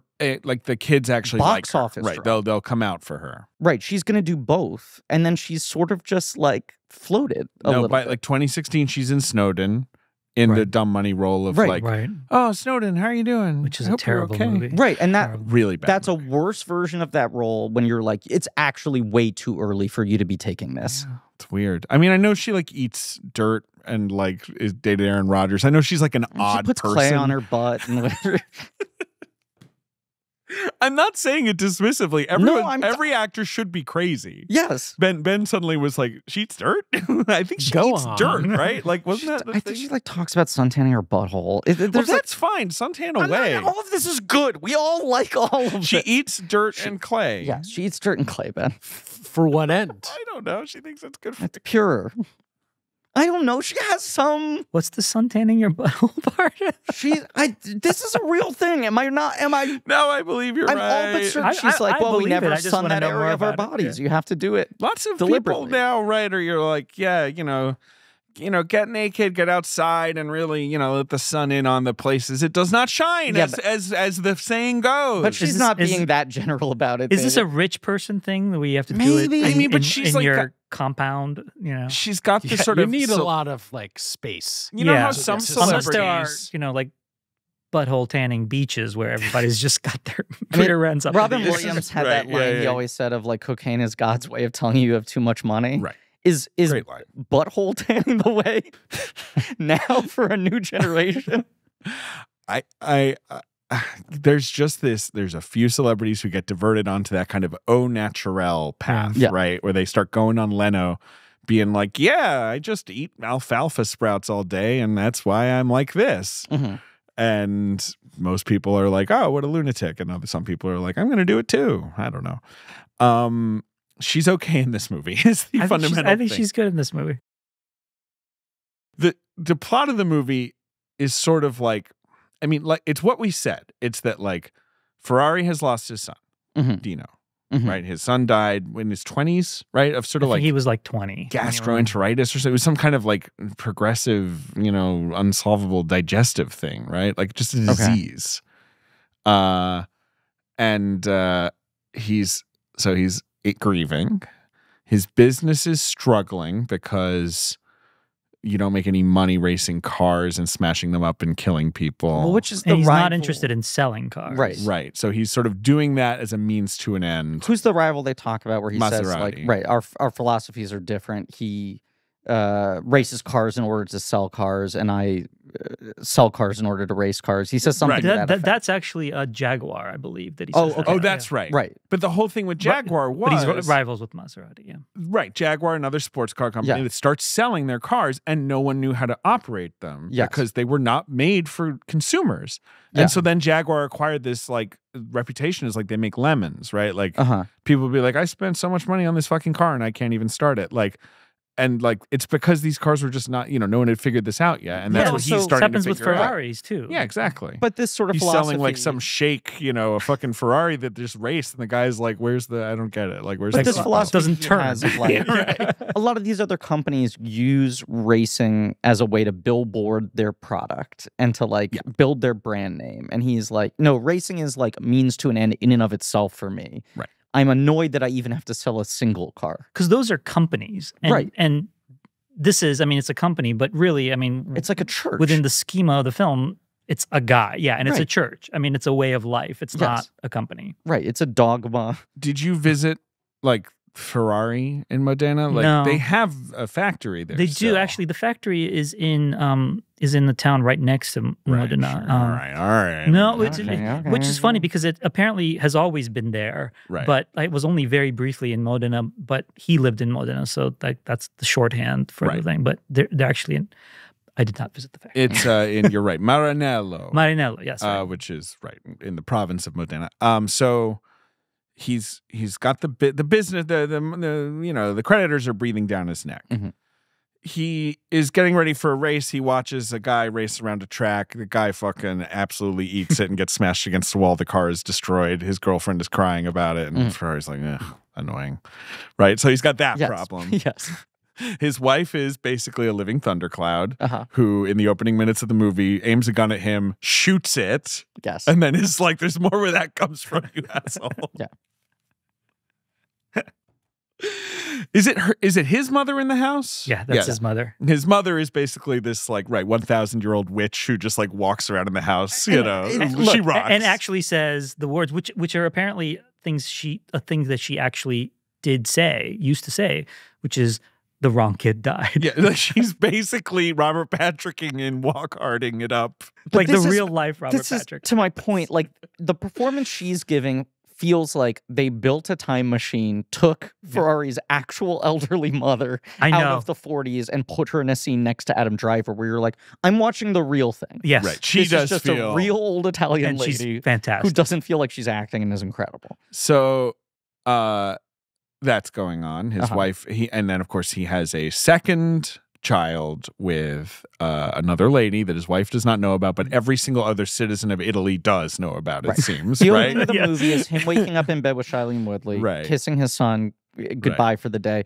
quietly pushing a speed car out of the driveway, and then trying to, as subtly as possible, get across town to his wife to be there in the morning when she wakes up. And she knows he's been out all night, which is why she shoots the gun. We should also say there's the wonderful black and white footage of young Ferrari driving, right? You know, in that crazy like old fashioned, you know, overcranked, which is cool. And Cruz basically To says start the like, film. I know you sleep around, but the agreement has always been you're here before like the coffee is The made. morning coffee That's our arrived. thing. And as Right. she's saying that, the coffee is arriving behind And me. he's like, oh, no problem. Okay, I'm gonna Right. go watch someone else explode. So there's like an admission that this marriage is like beyond broken, loveless, tense, tortured, like clouded by the death, all of this sort of stuff. But she's still obsessed with the appearances of like, I cannot be seen as the woman who is being stepped down on. Also, she's entangled in the business. He relies on her to run the business. She's the one going to the bank, which seems to be in like one of 80 churches. The bank is the big marble building. And she owns half the business, right? Right. Yes. Yeah. he can't do anything without her. Yeah. And then he needs to win this race because the stakes are, if you win the race, your business is saved. Yeah. You can sell more cars. You can take out I don't know, whatever. And I guess there's sort of the notion of like he might sell to Fiat. Right. But He might at start a least- partnership with a bigger company, which he did. by Which the he way. Yeah, eventually did. Yeah. Right. But he's obviously is offensive to him because it's like they'll ruin the purity of what I'm doing here. And I guess when he sold, he did get what he wanted, which was basically like, I do the race cars. You can do whatever you want. Well, and that's the thing. Right. I mean, that's the sort of subplot in the movie about him trying to make sure that if he does sell, he can do it while still retaining control of the company. Right. Mhm. And he does a nice job of playing Ford off Fiat. Fiat Mhm. by placing that rumor in the newspaper. But by design, this guy is pretty inscrutable, right? Where like, I mean, Mann just talked a lot in the Q&A about just liking how much this guy was like nothing but contradictions, and contradictions that he himself would not even attempt to process. The other thing, though, that really jumps out at me about this movie is that in some ways, I think it's maybe Mann's most personal film. Okay. I mean, because Let's this is Hit me with that. Yeah. well, this is the only protagonist he has who could be called a creator of sorts, Sure. an artist, Yes. right? Mhm. He's absolutely an artist. I mean, he Yeah. talks. He talks about design, and there's that great scene where he's talking to young Piero, and says when things work better, they're more pleasing to the eye. It is interesting that now that you're pointing this out, most of the Mann characters who feel like the closest analogs for himself are criminals. Are criminals. Thief, And- obvious. right. Yeah. Right. But Yeah. even like Public Enemies and Yeah. Heat and all these movies where you're just like Black Hat to a degree, where it's like guys who have this obsessive pursuit of becoming great and having a complete understanding of a thing. But also total independence. Like all those, Yes. like Thief, Heat, Black Hat, these are Right. guys who are like, you don't work for them. You work for yourself. But that right? becomes their medium. Like their crime is their medium right. that they work in. You're right that this is the first character who is like a creative. Right. And it's like the whole film in some ways feels like almost like an apologia for Mann's career, because he is also a person who really drives people pretty hard from Yeah. everything I've heard. You know, I mean, you certainly hear that he's yeah, I mean, irascible. I don't know how I mean, to put did you hear the Ruffalo quote recently? His Downey Jr. actors on actors, but he so said good. something to the effect of like, I'll find it. Because It it was- was, it was- comparing him to Fincher. David Fincher makes Michael Mann look like the guy running the McDonald's drive-thru on the weekend. That was exactly it. Yes. Yeah. but like Uh, the thing about Mann though is, you know, I mean, I've heard that he's very intense to deal with. He's very, I mean, he'll run you ragged. Mhm. Like, I've never heard of him being abusive or anything like that. But No. but just like one of these people who will like work Demanding, you to the bone. intense, Exactly. And You- he yeah. works that much, so right, why and aren't he's you there. or like, whatever? he's there Right, working yeah. with you, and you know, I mean, I've talked to editors who've cut films for him while other editors were cutting the same film. Yeah. And it's like, I did all this work and none of it wound up in the movie, like that kind of stuff. I mean, I hope you it's know. okay for me to repeat this, but I remember you telling me at some public talk Q&A you did with him that when you were backstage waiting to go on, he was like furiously shadowboxing. So yes, this was when we did the BAM thing. And Was that for the Black Hat? yeah, I mean, this was Yeah. this was The the year director's of cut? Black Hat. This was when they did the big BAM retro, and I Right. did this like hour and a half conversation with Mann. Mhm. It was like the biggest thing I'd done, like and biggest Q&A I'd ever done. And I was also going through a period at the time when I was having like like genuine panic attacks when I had to talk in front of anything more than 2 people. I fucking get it, bro. And I had sort of, I mean, I was looking forward to this thing, but also dreading it. And I was so nervous. And the only way to kind of get over it for me was to just sit and just like breathe quietly in the dark and just like empty my brain. Right. And so, but like they sort of made us wait right out like behind the stage while like the head of BAM and all these people like were doing their introductions, and we're sitting in the dark, and there's this like row of chairs. I'm sitting in a chair just trying to like collect myself so I don't like freak out. Literally like shit my pants on stage in front of like 500 people. Might at be BAM. interesting. I mean, it would good be opening notable. gambit, right? Notable. Shit my pants. What do you think, Mike? What do you think about that? Meanwhile, and I asked him right beforehand, I said, do you ever get nervous before these things? And he says, no, I never get nervous, but I have a lot of nervous energy that I have to sort of work out. Right. And so I'm sitting there in the dark. Meanwhile, he's pacing, shadow boxing, like punching the air and like guzzling bottles of water, like just downing bottles of water. And I'm just sitting there going, I am not relaxed at all. Right. This is not helping you like calm down. Yeah. But as you said, he does seem to have weirdly chilled out the last couple of years. He definitely didn't have that vibe. He's at like a very different pitch now. He's hard of hearing, and like that's sort of like, I mean, in like a sort of regular old guy way, I think. Well, I think he lost some of his hearing doing the shootout in Heat. That's what I had heard. That movie is fucking loud as hell.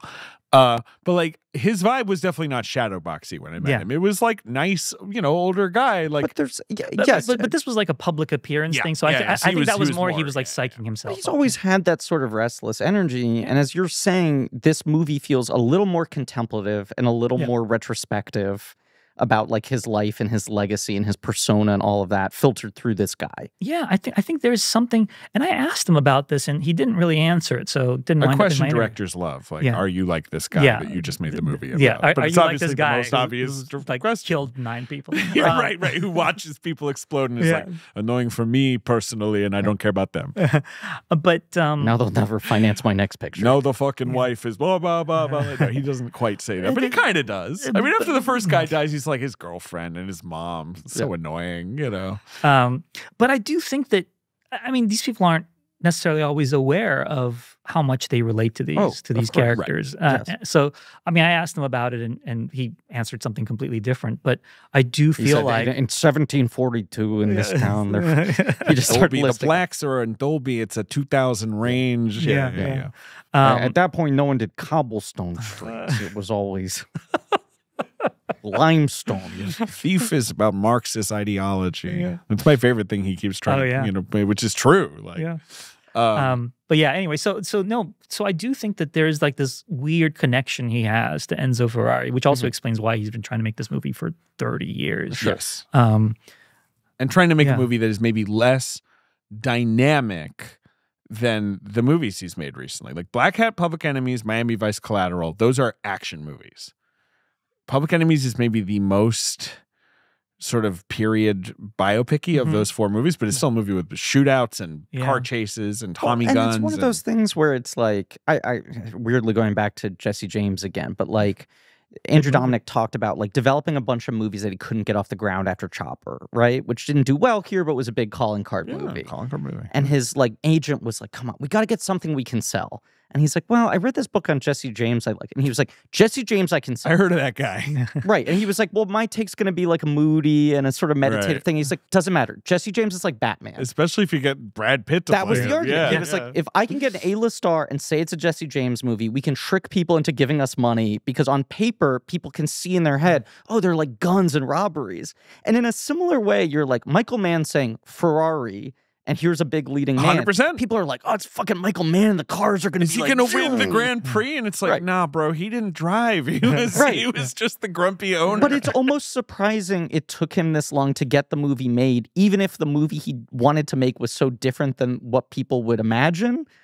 It's the kind of pitch you think would trick people. How many times did you see Blonde? 4. Bilge. Son of a bitch. I know you like Blonde. I love Blonde. I was going to say that's self-harm.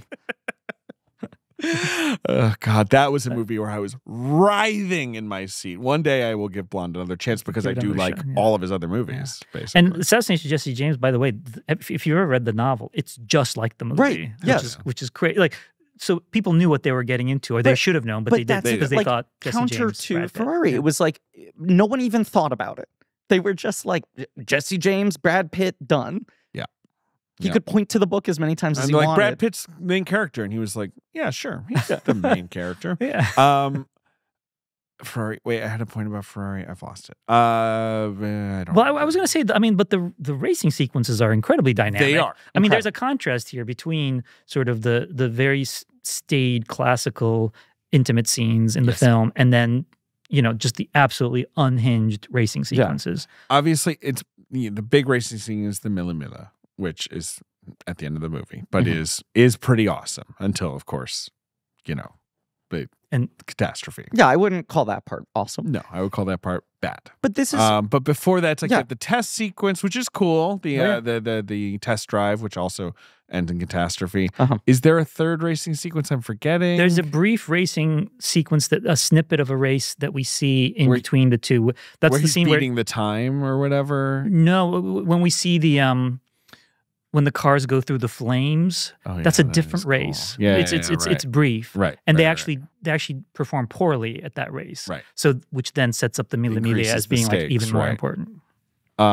Obviously, he brings in Patrick Dempsey, who is a real race car driver, basically, right? Like, isn't he one of those actors who just does this? And has been trying to make a race car movie for a long time. To play Piero Taruffi, who is the winner of the Mille Miglia. No, I talked to people who were like, that is an inexplicable casting. Why is he in this movie? And it's like, he probably demanded to be in this movie. He's kind of awesome in this movie. I really like Jack O'Connell. I mean, they're actually big actors. I want to talk about Jack O'Connell for 5 seconds, and I'll let people extrapolate what they want from this statement. But I have heard that Patrick Dempsey, while filming other things, will get annoyed about the amount of takes he has to do because it's stealing time away from his racing. Right. He likes to race. Yes. It went from hobby to obsession for him, much like it's gone like with Michael Fassbender and like I feel like there's a couple. But it's like this is his main thing.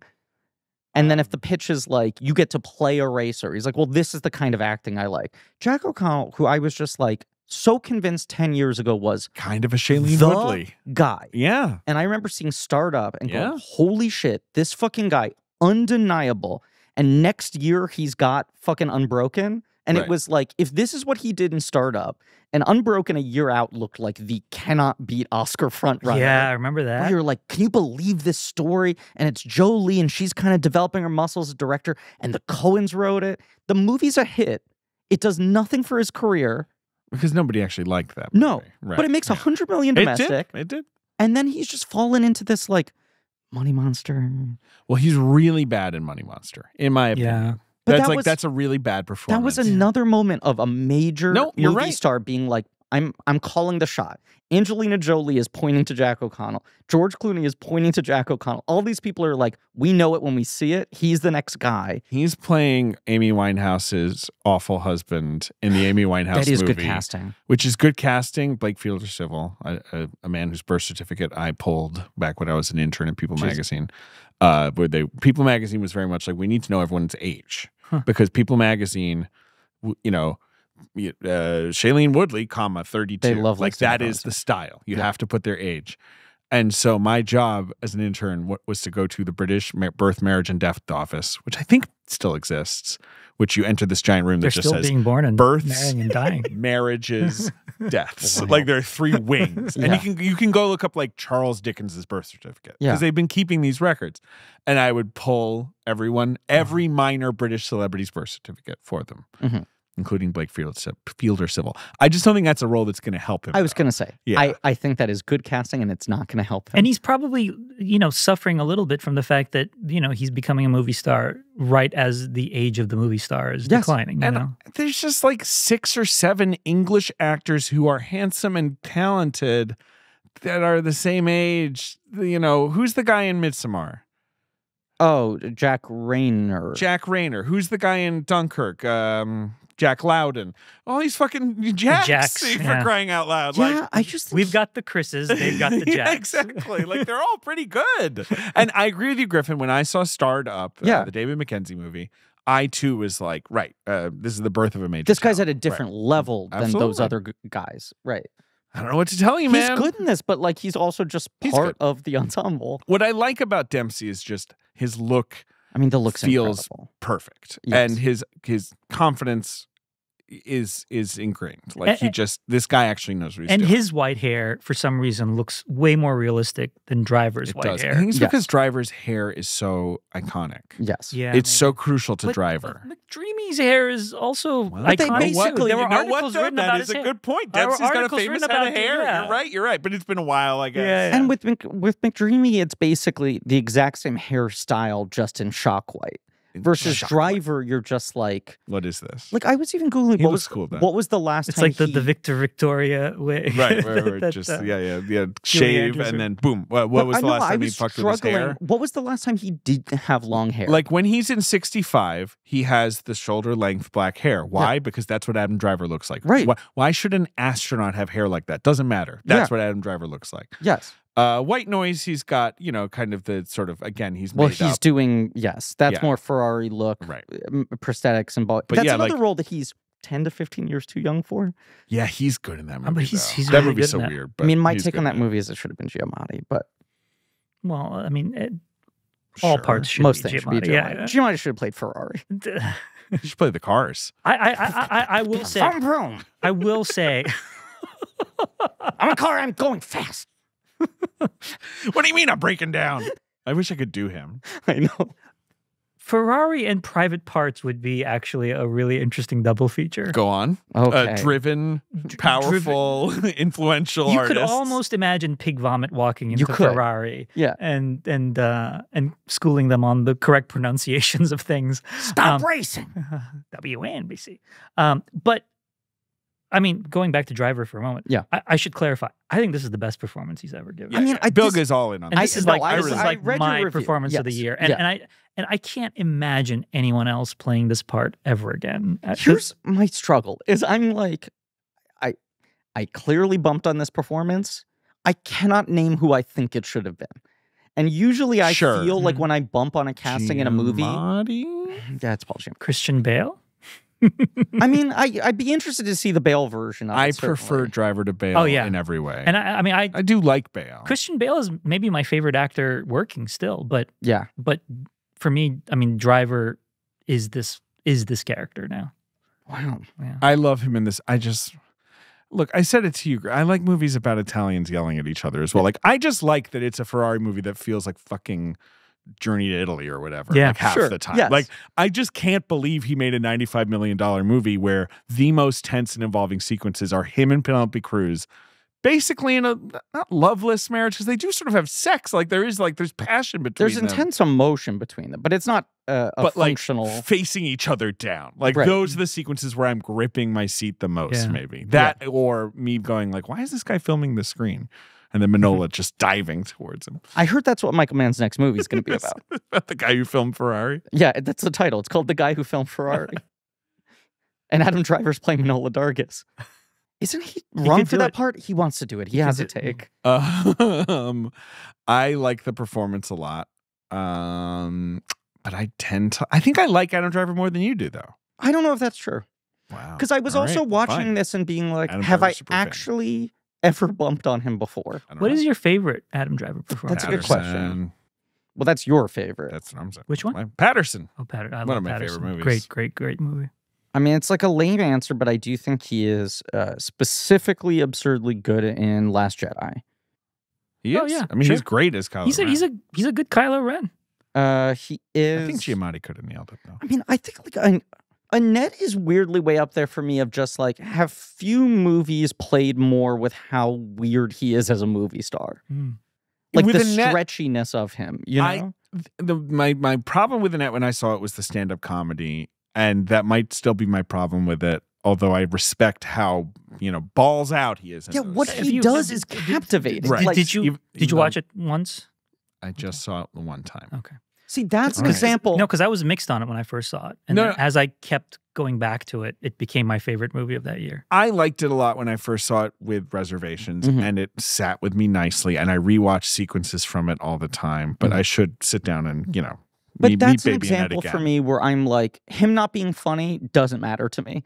Like, and I had this conversation with a lot of people are like, what the hell is this? Well, it falls apart when he's on stage doing stand-up, and I'm like, he's getting at an idea right. in a way I care about more than him ever seeming like a comedian. And I think it has like the proper dramatic effect. And also him just pacing around that stage for like 10 minutes at a time. I'm like, this is the most captivating shit I would watch ever seen. Yeah, I would watch this. I would pay to go see this. He would become a celebrity doing that. He would. If there was a comedian out there who was doing, I guess, anti-comedy of that type, he would be. There are a lot of comedians also today who are unconsciously doing what he's doing. All right, now I'm trying to think of think they're telling jokes and are just ranting about things. I'm trying to think of 50-something actors who could play Ferrari now. This is the thing. I don't so it's like Clooney, like guys like this, like Colin Firth, fucking. But then I'm like, these guys are all Daniel Craig, too suave, right? Sure, yeah. Like, there's something about like if he is more conventionally, and Christian Bale's obviously a very handsome guy, but there's that innate coldness to him. Ralph Fiennes. Fiennes is interesting. I got the build for it. Fiennes is interesting. Fiennes is too short, though. A lot of these guys are kind of more on the slight side, right? And he's supposed to be imposing. Fiennes is wiry and short. Yeah. He's got the hair. He's got that Ferrari hair, basically. No, he doesn't. Wait, does he? Isn't he bald? That's what I mean. Like, if he's got the high forehead. Oh, I see. Okay. Yeah. But yeah, I don't. It's not like there's someone screaming, to me. Like, no. Yeah. No, and I've been like stewing on it for a week or two now. Wow, minestrone over here. Yeah, well, that's what they call me. When I walk down the streets, they go, "Hey, minestrone! You got any better Ferrari castings yet?" I go, "No, Tony, still working on it." Are there other scenes in Ferrari we need to discuss? We haven't been going through the plot sequentially, but that's fine. But like, what haven't we touched on in Ferrari so far? If there anything, the church scene.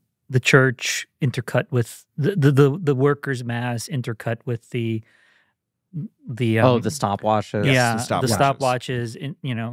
The priest's sermon, which is basically about how, if Jesus lived today, he would be a metal worker at the Ferrari factory.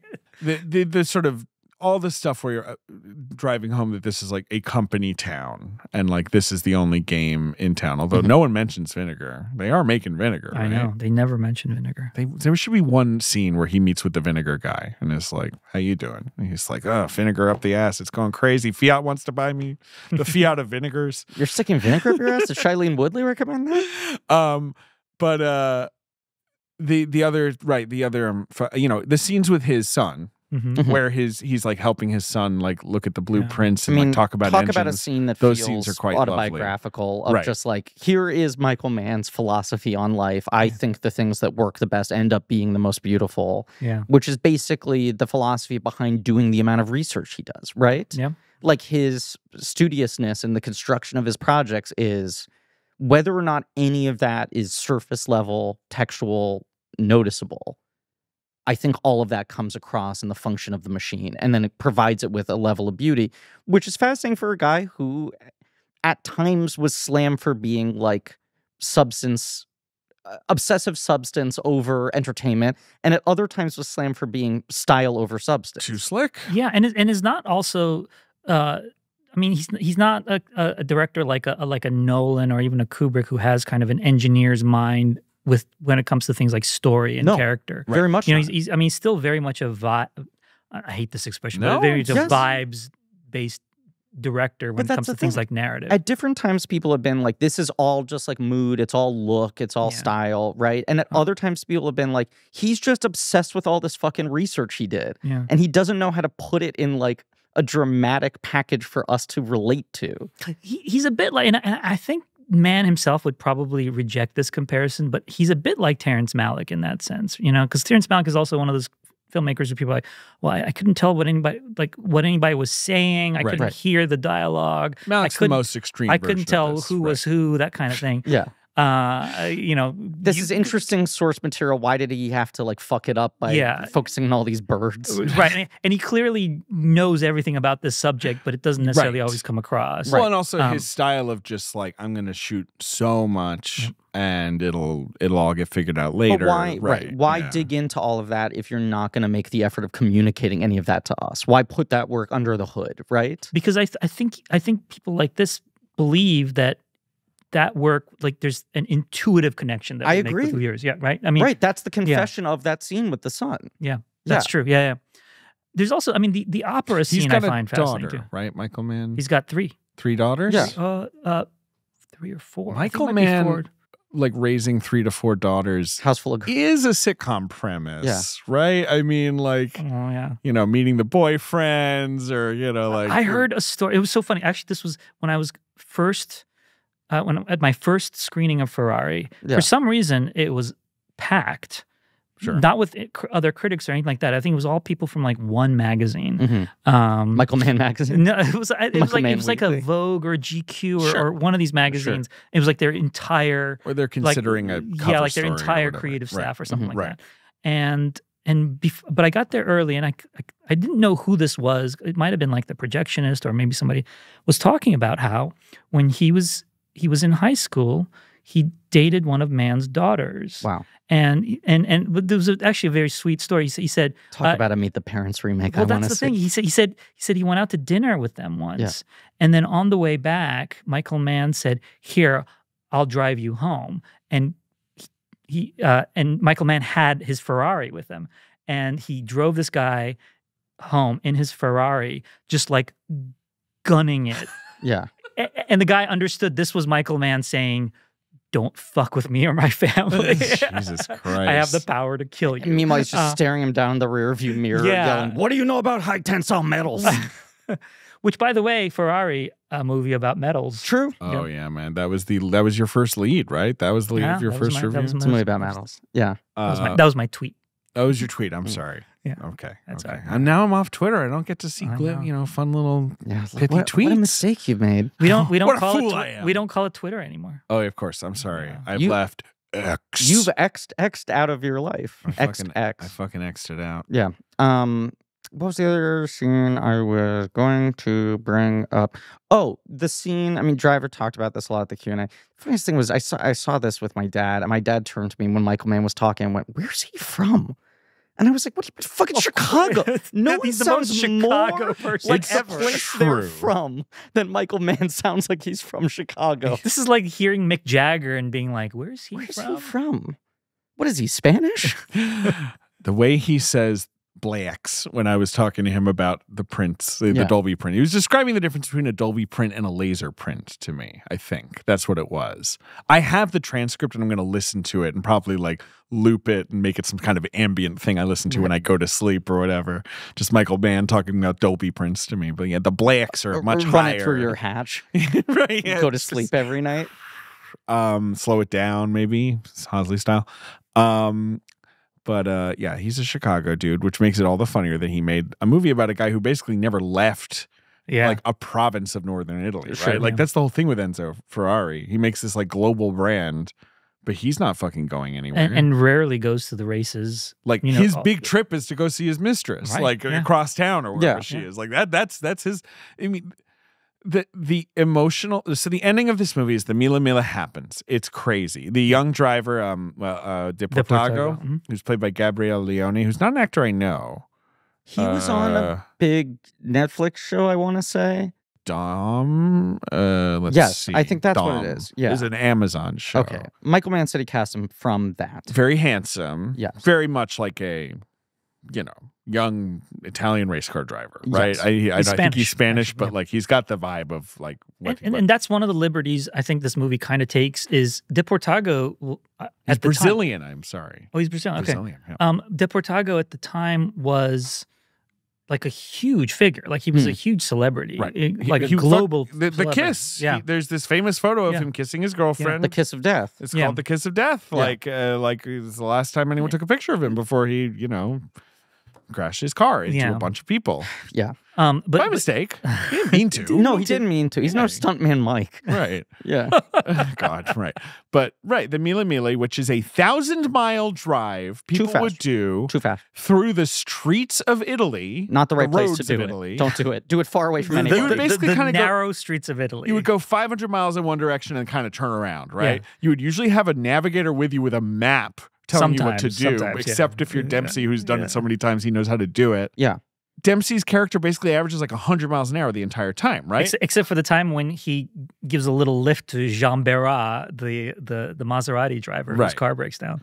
Which is funny, right? Yeah, that guy's hilarious. out and he's like, "Oh, sure, ride with me." Like, it's insane that, I mean, the answer, you're like, how did people not die doing this? The answer is like, they did. They died all the time. And like, it's just after World War II and everyone was just like closer to this stuff. Well, it's in a way. fascinating It's just thing, like, too, oh, of, sure, like we live in this chaotic time. A sport where everyone accepts you got to break a few eggs to make an omelet, except the eggs are going like, please let me break myself.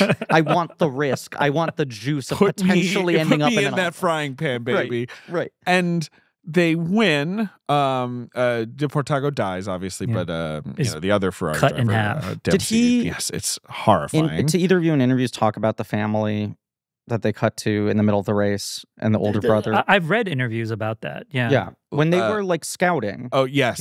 And going to the real place. And a family came out and was like, "You're doing that?" And this old We're guy. the descendants of those people. No, right. the old guy he actually talked saw to it. is the younger brother. Right. Yeah. Who watches it happen. And he was like, we were at home, we were having dinner, we heard the sound.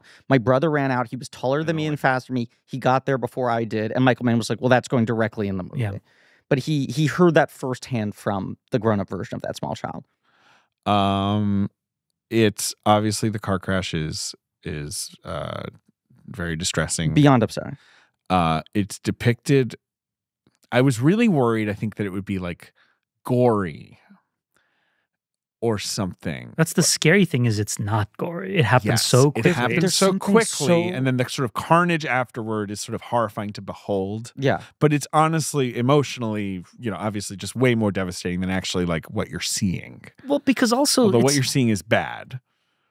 Yeah, but it's also like, it's so bad that you can barely process it, and it is gory, but gory in a way that is so unlike the language we're used to of like zombie movie gore, where you're like, oh, this is just actual human destruction. It is not done for visual shock factor. There's a weird mundanity to like, oh, suddenly a bunch of people are just missing their heads. It reminds you of how it takes a second to process. It reminds you of how just like fragile we are. Yes. I mean, when you see humans just mowed down just so indiscriminately. Yes. I mean, and that's the thing about this Le Mans footage from 1955. When you see it, you're just like, oh my God, those are people. Right. That it's just like slicing through. And it just doesn't process where you're like, that's like a bunch of mannequins getting knocked over.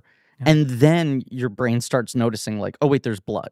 Right. And he like slowly tracks across the carnage. It is truly masterful stuff. Now, I want to say, I was not asking for any conventional sense of resolution from this movie.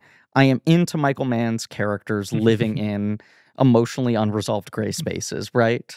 Either dying, by the side of highways or on public transit unresolved, or just continuing on with their life unresolved or whatever that is.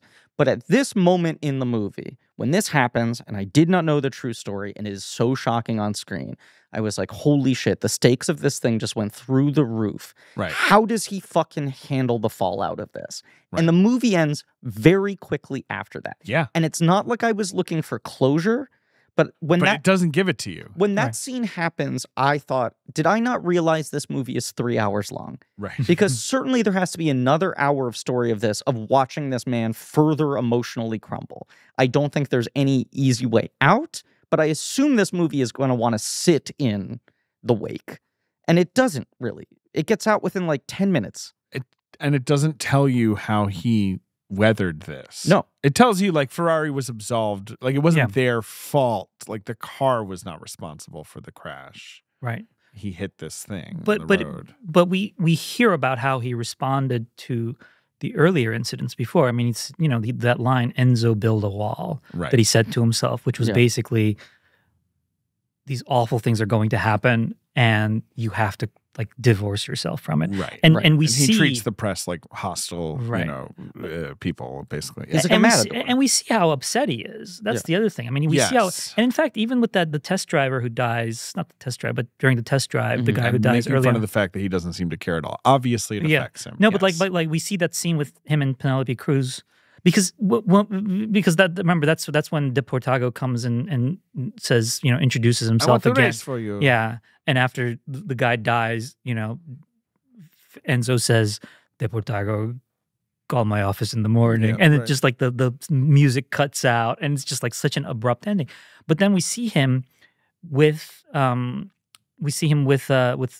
Cruz, and she's the one who's actually being kind of cold-hearted about this, and he's arguing for like making sure that his family, the driver's family, gets stuff. So you do see this like he's one way, in public, and then another way in private. And she's of course further removed from the Right. people. She's the managing the books or whatever. Right. So she's like, well, I don't want to do this. And he's like, she's "No, we lost got it." everything, so she does not give a shit Right. if other people's she's families maybe are lacking dying. empathy Yeah. currently. She's I mean, lost everything. your letterbox line on this, David, was like Michael Mann makes another movie about how masculinity is a cage. But I didn't say that in an angry way. I said that in a happy way. No, you said it with multiple exclamation points and swooning heart eye emojis.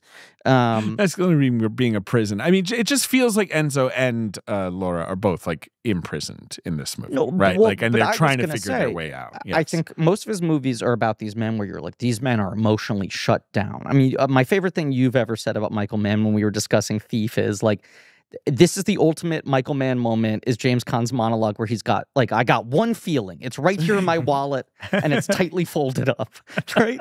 Like that's the ultimate distillation of everything Michael Mann Want wants. Right, where he just like unfolds a piece of that's paper. what De Niro is like in Heat. Right, and he's like, this is my one emotion. Right. I allow myself one, and I never let it out of my It's sight. here in my leather bifold. Yeah, right. And you'll never understand, right? And these guys who are like so tough and shut down and controlled, who build a wall, all that shit. But like, no, if you actually look at it, all of his movies are about like unbelievably fragile men. Men who are arguably too sensitive to handle the world. And so they build these prisons around themselves. They build personas, they build acts that allow them the control. It's why Manhunter was interesting, I'm sure, Yes. which is basically about a man who feels too much, right? Yeah. Like it's you're 100% And right. a guy who feels too much, and the Manhunter character is the guy who doesn't build the protective wall around himself, and he's fucked. Like he's dead inside. He's let the world kill him, basically. Right. Whereas these other guys, it's like Enzo's like, oh no, too bad, someone died.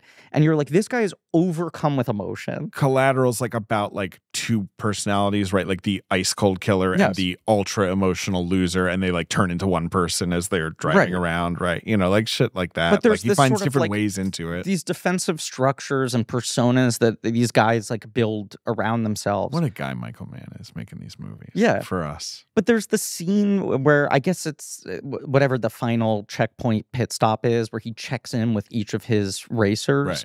and you see him adjust the language and the energy of how he coaches each one of them. Right. And you're like, oh, this guy is actually extremely emotionally intelligent. Right. Like this isn't even strategic. He understands which guy he needs to like sort of hardball, which guy he needs to like hold gently. Right. Yeah. Who he needs to like, cut down to size.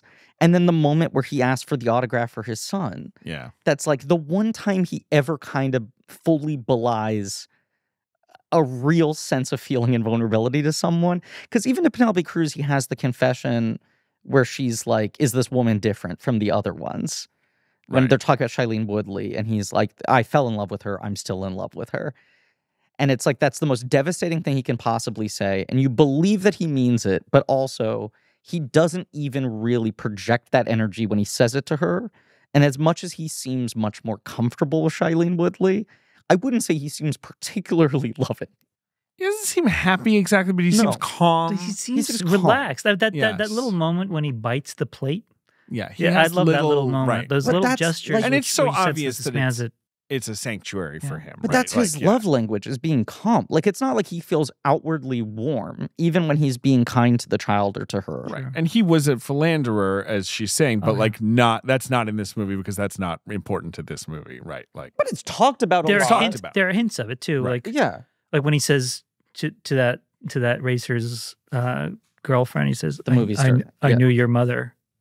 Oh yes, Forgot about that. Yeah. You know, it's just like that awkward little pause, and you're just like, oh, And again, like it's a small town, basically. Yeah. Like everyone knows everything here. That's another thing in this movie is I'm like, you could believe that there are 10 other Ferrari children. Oh yeah. That not only do Right. we not know about, but he doesn't know even. about. Right.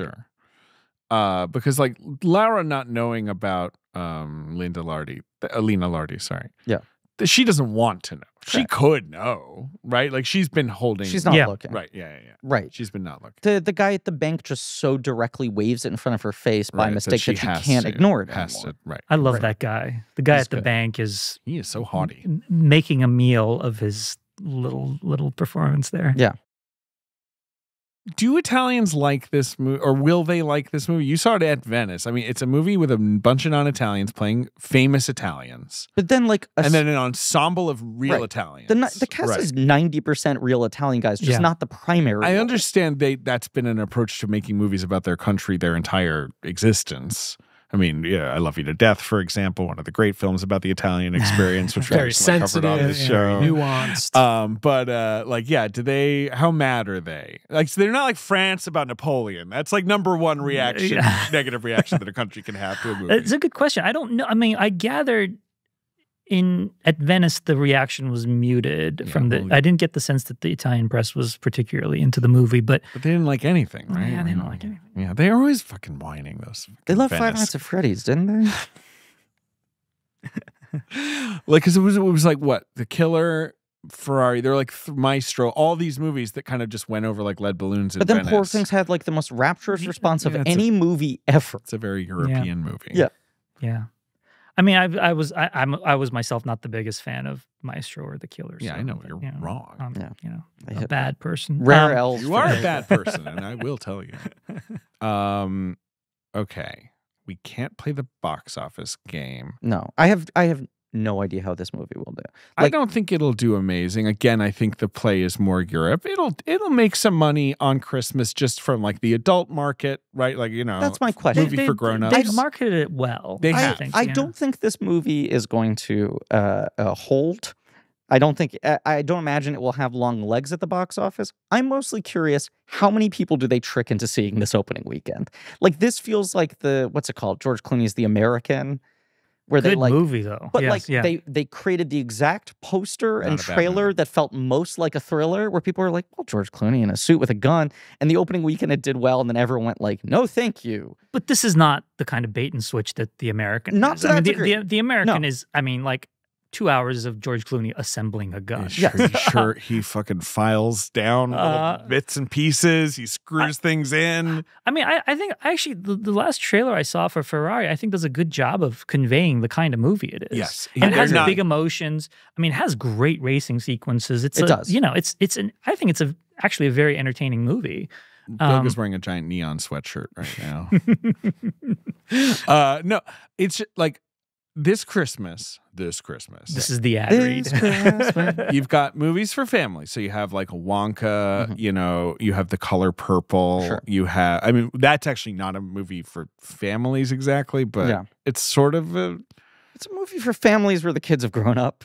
yeah, I mean, I don't know. Right. This is my whole thing with The Color Purple where I watched it. I can talk about this now, I guess, right? You know, because it'll have come out. Yeah.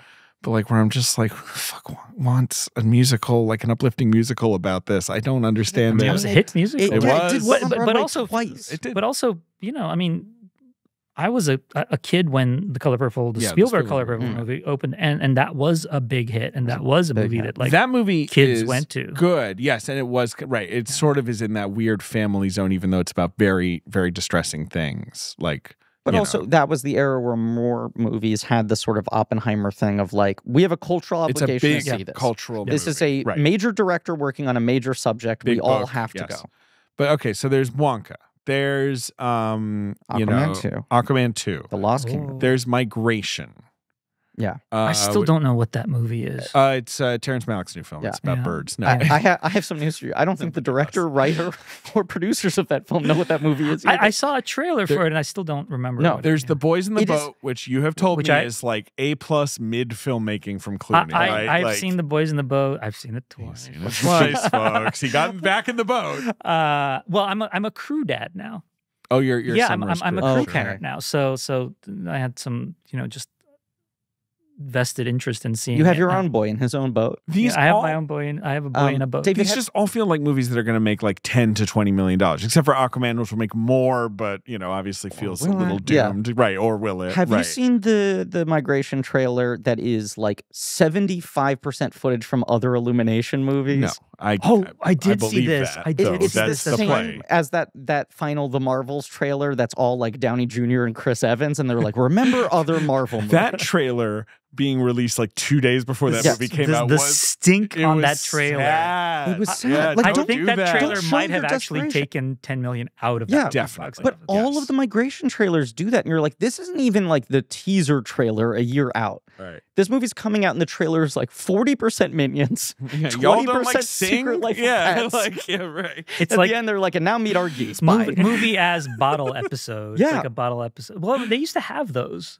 They used to have like that's entertainment movies and stuff, like films Bring that 'em- were just bring 'em basically back, sure. one studio Memes. is like, here's some of the best scenes from our movies. What from about last Vine years. the movie? We just do a 70-minute movie that's just everyone's favorite vines that they forgot. You know? I had to drop a name, but the past and future guest. My I had the phone is best ringing.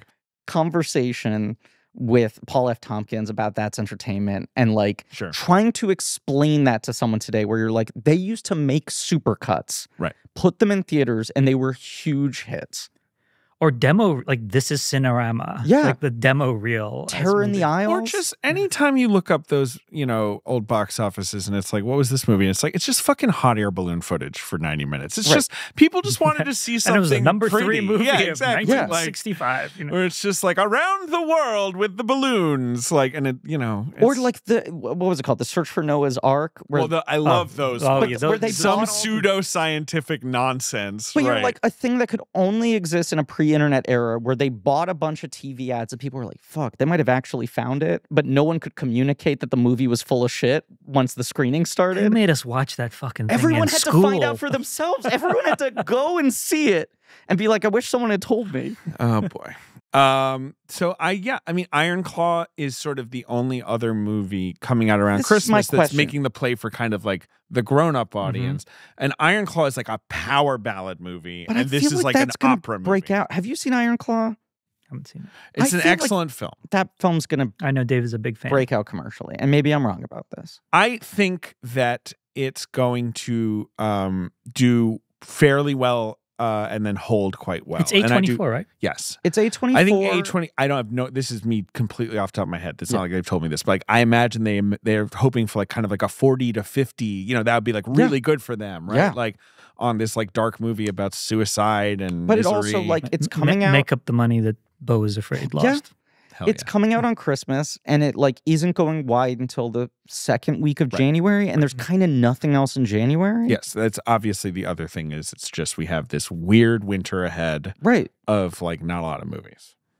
Like if I'm Netflix, I would put Rebel Moon in theaters, but I'm not. Put The Hitman in theaters. Remember when they made Yeah. that fucking deal because they wanted to a guarantee it would come out by the end of 2023, and that's why they claim they took Netflix over the other distributors who would have held it until 24, and now the movie Everybody- isn't going on Netflix Everybody this year. keeps falling for this. It's driving me crazy. Don't fucking fall for it. You listening, Richie? But Movie's good though. But like drives Great me movie. insane that they were like, well, but Fox Searchlight would have kept it until 24, so we have to go with Netflix. Guess what?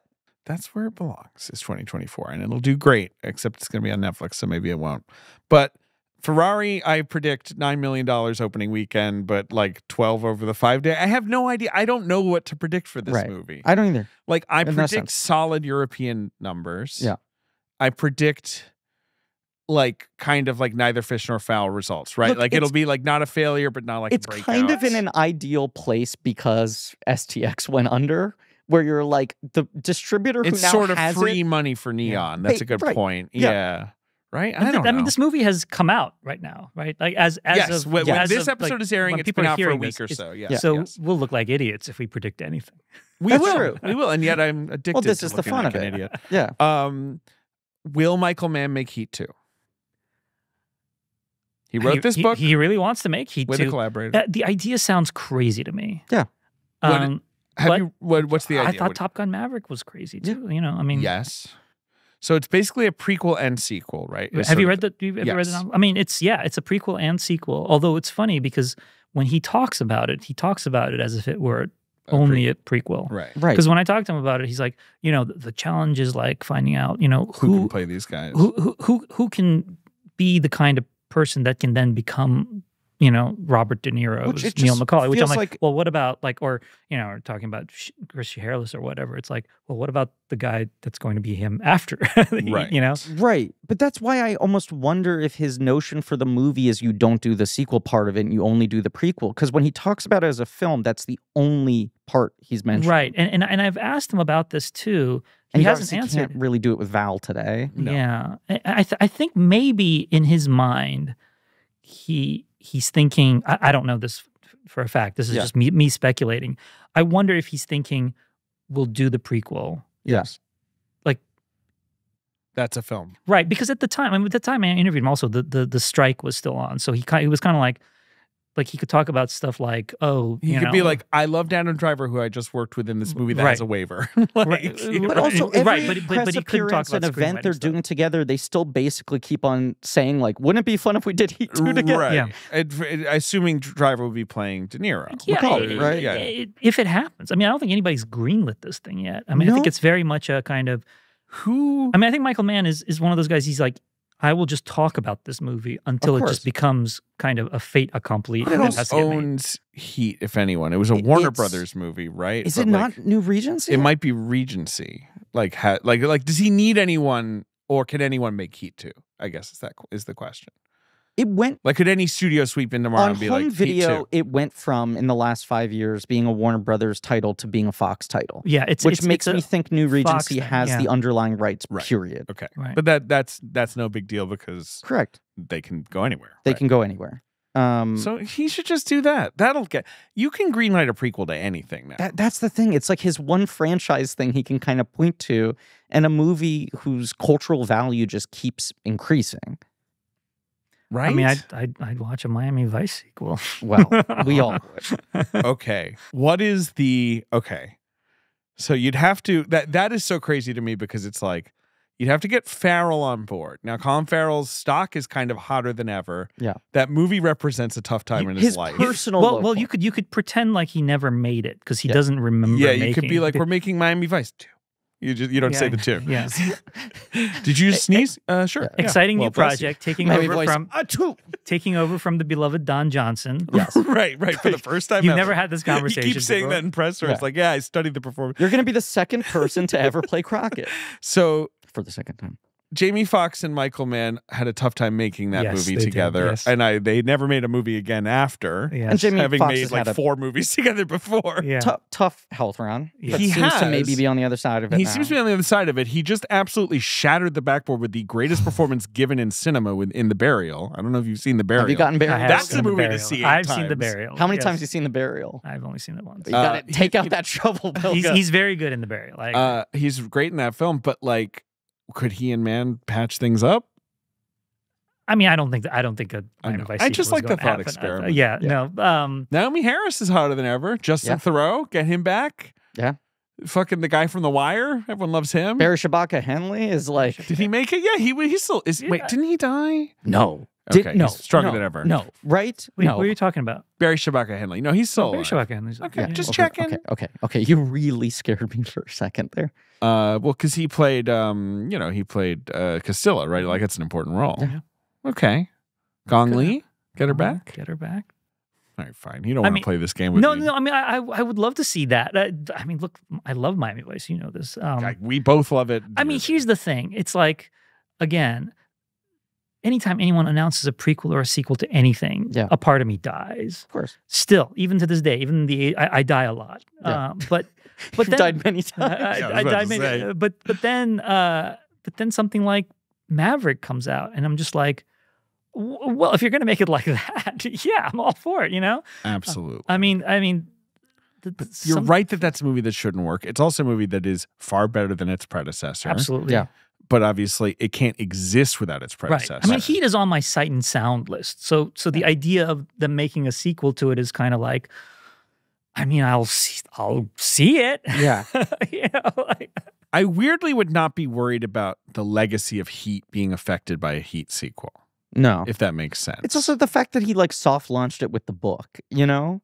Where it's Yeah. like, okay, so people have had their time to like sit with his notions of the continuation, and people generally like the book. and a the lot. book is fascinating. I mean, Right. the book reads like, you know, like somebody just like Michael Mann just like opened up his brain and just Yes. like let everything pour out. I mean, Yeah. it's like a greatest hits kind of thing. And it's, you know, if that's what Heat 2 winds up being as a movie, I can't imagine that I wouldn't enjoy that. No. I'm looking at your site. And Well, and I sound just list I right don't now. know to what degree at this point it's like internet fan casting that's getting re-reported as rumor, or this is actually the indication. But everyone just always says, well, it would just be Adam Driver and Oscar Isaac and Austin Butler, right? Like that's the assumption that those are the three guys. I've never seen High Tide, the High Gillian Tide is- Armstrong movie that High you Tide put is on your great. sight and sound list. Great. Another movie that Mm. first time I saw it, I was a little mixed on.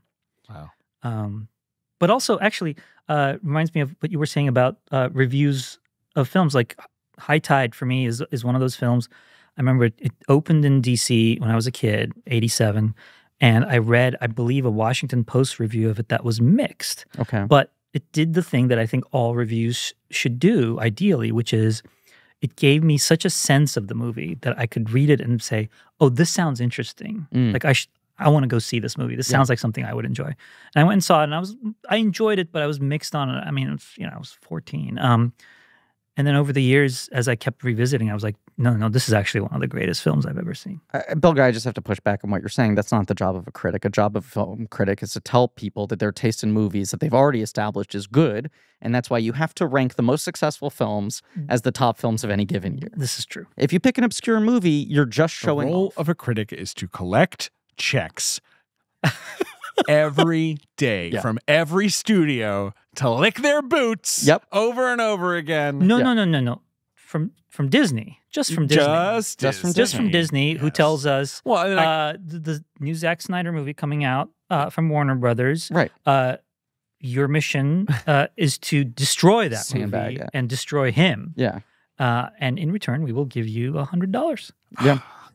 God, I love those 100 smackers. Yeah. I buy so many sandwiches. They are Mickey bucks. You have to. Yeah, they're Mickey Disney bucks. I dollars. can only get Mickey sandwiches. Yeah. But that is why I am the way I am. No, I don't know. When I put Oppenheimer on my list, someone at Universal emailed me the same day being like, "Hey, what's your address?" And then he replied again like a minute later being like, "I realize this actually looks kind of weird. We're sending out a screen or whatever. We're not sending you a check." Well, It was funny. Thanks for coming, Bilge. I don't know. We're done with Ferrari, right? yeah, you're the best. It was inexcusably long time since we'd had you on. Let's do Malik. Do Tree of Life. I mean, Bring- we're bring Bilge talking. back. We've been talking more and more recently about doing Malik, which feels like an obvious one to bring you on for. I just wrote Tree of Life's on your sight and sound list. That's why. I Tree of brought it Life is absolutely on my side. And if Tree of Life didn't exist, Days of Heaven would be on there. Days of Heaven now in theaters, although Yeah. I guess by the time I just filed a review of Days of Heaven, which just I feels need so to see the new surreal. That's fun. restoration. Yeah, First time I've ever written about that film, which is amazing to me. Wow, I What- can that- see Days of Heaven. at that the would film be festival. that would be on my personal Would sight and it? sound. It's a good movie. Yeah, and look, if A lot of locusts. if it wasn't on there, it'd be because I'm feeling saucy and I'd flip in New World instead. yeah, But Days I would of Heaven unquestionably put one of the two. in. has never been my Malik, but What is I your love Malik? it. Thin Red Line. Oh, Yeah. See, I'd say New World is my Malik, But like if I'm Thin Red trying Line to was the first one I saw. address what are the top 10. You know what? Badlands was the first one I saw, which Yeah. I love. It's a Yeah. great movie. But Thin Red Line was the first one where I was like, "This, I understand this on some level I can't articulate." Right, I'm that was 13 I years saw New World old. in Right. theater. Yeah. The New cut, World fucking rocks. I saw it in those 3 days before they removed the first cut from the theaters, and it blew my fucking See, mind. this is why we the gotta do jour- Malik. I know. the That's journey crazy. of No, the Terrence guy's Malick huge for movies me. in theaters Yeah. that I've been through is, I remember I went to see Thin Red Line when it came out. like opening day. Right. It was like Christmas release, if I remember It correctly. was. That's right. And I went to like the first show at the Ziegfeld Mm. and morning show. And I just sat there. Jennifer Aniston was there. Ironically enough, I ran into a friend from high school, but we were Right. sitting there, and you just heard over the course of the next 3 hours, just like Yeah, right. Of people's seats folding back up as they left the theater. One of those guys was George Clooney. He was like, "Where am I? I don't see myself anywhere." I mean, it was hilarious. And I remember the New World when I actually went to like press screenings for that. But then I went to one of those all medias where they actually invited like regular civilians to see it, and afterwards there were people. We want a hot crowd for you guys. Yeah. Afterwards there were people in the lobby, like total strangers, bonding over how much they hated that. Absolutely. I remember this woman walked out and she saw another woman and she pointed at her and started laughing and saying, "You hated it as much as I did, didn't you?" And they both started laughing. These two people, they'd never met before, and they're like it was like people who'd been brings people together. It was people who'd been through a battle together. I was in high school when it came out, and I think I saw it 4 times in theaters, and I kept dragging friends to see it, and they were like, "What the fuck are you on about?" I dragged a friend. Angry at me. I dragged a friend the first time, and then I didn't make That's the the thing. mistake It was again. like this fool me thrice thing where I was like, why do I keep thinking I can bring 15-year-olds and they're going to have the same reaction that I did? People would come up to me, not knowing I was a critic and not knowing I was a huge fan of this film, just randomly telling me how much they hated the New World. Yeah. Right. Like I'd be at a party and somebody would come up to me and be know like, what I "Have you just seen this saw?" movie called The New World? It's like the worst piece of shit I've ever seen." And I'm like, "I've seen it like 6 times already. I love it." Perhaps one of the great films ever made. Yep. But yeah, no, the real weirdness is we didn't have you on for Kubrick. That was a fuck up on our part. It's all right. In terms of the I've big talked about Bilge Kubrick a lot. filmmakers. I've talked about Kubrick a lot. Yeah, but We've all talked about Kubrick a lot. We're not going to ever do it again, thank God. if he makes a new film, David, if he makes a new film, would we cover if that Napoleon series ever happened? Ooh, interesting. Assuming Fukunaga is probably not involved. That's a real we make a decision closer to. Yeah, You guys did do Fear and Desire, right? On the Kubrick Yeah, thing? sure Okay. did. Yeah. Yeah. We did I had mixed feelings on that film, but which is also not the being best. restored. There's like a new 4K restoration of that as well. Getting re-released. The funny thing about Fear and Desire is, for many years, as you know, it was impossible to see, and Kubrick wouldn't allow people to see it. I went to college, and in college, it turned out the guy who ran the Film Study Center at Yale had a 16mm copy print of Fear and Desire that he had gotten when he was like working at like a 16mm rental house as a teenager, and they just had a copy there, and they sold it to him for like $5 or something. And that was the print that the Museum of Modern Art had struck its print from. Oh wow! And he was like, "This is the only place where you'll ever be able to see this movie." And he just like projected it for me, and that was, I cannot remember who it is, but at one of these disgusting New York media elite post-screening cocktail soirees, I was talking to someone about the podcast and directors we covered and brought up Kubrick, and they said, "Have you seen Fear and Desire?" And I went, "Yeah, no, we do. If we cover someone, we cover all of their films." Right, yeah. And he said, "My mother or grandmother is the woman in Fear and Desire." The tree, tied to the tree, right? Yes, and it was this like thing that for so long we were like, she was in Kubrick's first movie and none of us can see it. That's cool. And then finally got to see it. Anyway, if you're that person, remind me who you were, because I had this conversation. I can't remember who it was with. Yeah, we'll just do another Fear and Desire episode. Yeah, and Bilge, you'll come back on. That's your favorite one, right? Yeah, 5 hours on Fear and Desire. Yeah. God, I think we made 90 minutes. Maybe did we combine it with Killer's Kiss? I think we did. Yes. Yeah, we did do a combo episode. Yeah, with Killer's Kiss. That's Which is also good. That's Killer's Kiss is good. Killer's Kiss is good. But oh fuck, you know what I found out tied to this? My grandmother is in Killer's Kiss. What? She's in like the dance hall sequence. Cool. Wow. Like in the background. Yeah, and she kept saying, "I'm in the movie wearing a bright red dress." And I'm like, "Grandma, it's black and white. I'm not seeing shit." And I thought she was full of shit. And then she pulled it up on Criterion and took a picture on her phone of the TV. And I'm like, that is her in the scene. Knowing what I know about your grandmother, it's pretty impressive that she pulled something up on Criterion and took a picture of it. She's not a very tech-savvy grandmother woman, thing. right? No. Yes. Well, so that took a lot of effort. Right. She sent me that photo and it was followed by a phone call of, "My phone caught on fire. Can you come over and fix it?" My TV is All right. spitting at me. We could talk about poetic films that alienated audiences on their release. People's grandmothers in early. It is kind of the blank check ethos. That's what you get to do after you get the blank check, right? I do think there's a whole generation of kids like me and Griffin who, when like those Malick movies came out, like were initiated into like another level of thinking about movies by Correct. that. No, Yes. that was a real. This has changed my perception of the language of cinema, and part of it is the culture around me being like, "This movie is a stinker. It's a It was flop." partly that, and it was partly like cineasts of an older generation telling me like, you don't understand how long we've been waiting for this. Right. And part of it was also he did not make any movies in the 80s or for most of the 90s. Yeah. And as a result, Thin Red Line, even though it's very different from like a Days of Heaven, it feels like a movie made by someone who did not have to suffer through the film industry of the 80s. Yeah. It's just like, Right. I'm just gonna do this. I'm back, baby. Yeah. And I got this for you. I'll never be mad at Jim Caviezel because of that movie. Same here. Yeah. He Well, can also- Sound of Freedom all he likes. Yeah. To be clear, he should chill stepped out. on the joke I want to make. Oh, what were you about to say? You said I'll never be mad at him because of Thin Red Line. I was going to say that's how I feel about him in Sound of Freedom, and then you called out Sound of Freedom as a mistake. Well, that's what I was thinking of. Right, I was going to play the role of the fool. Right. You understand the comedic archetype of the fool. He made some good movies. Yeah. Count He's made them all- some Sound good was great. He just seems like a bit of an aggro dude, but I you think know, that, yeah, him getting in I the think- water. I think right, he as might that be movie starts. unwell. I think he might be unwell. Yeah. I've heard he's not great to work with. Yeah, but Thin Red Line though. Yeah. He's basically like Great movie. the best. And Great, so good. great, Yeah. great movie. We'll do it one day. We'll do it. We We'll have wanted you to on do for it that, this okay. summer, We'll have you on for one. and then we finale. decided not to because Marie made a face. No. But we'll do it eventually. I think to quote Marie, her response was boring. But that doesn't mean And we David and I won't do stepped it. outside and touched a tree. Yeah, right. I Pondered our twirled existence. up and down some stairs. Goodbye. Bilge, you're the best. Thank you so much, guys. I feel like I've said this to you before, but my mother's favorite episodes of the podcast, she listens selectively, Wow. but she always tunes in when you're on and Chris White's are on because you're sophisticated adults with relaxing voices. And she feels like you that's elevate going on the the intelligence profile. of the show. Anything specific you want to plug? I mean, all your writing on Ferrari has been great. Michael Mann.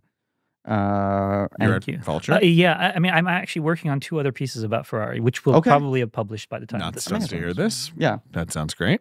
And you're going to plug the additional 5 times you watch Ferrari between now and when the episode comes out. By the time now that I actually have like a screener of it, all bets are off. Oh yeah. My son still hasn't seen it, and he wants to see it. I'm like, well, I guess that's what we're doing this weekend. Off to the races.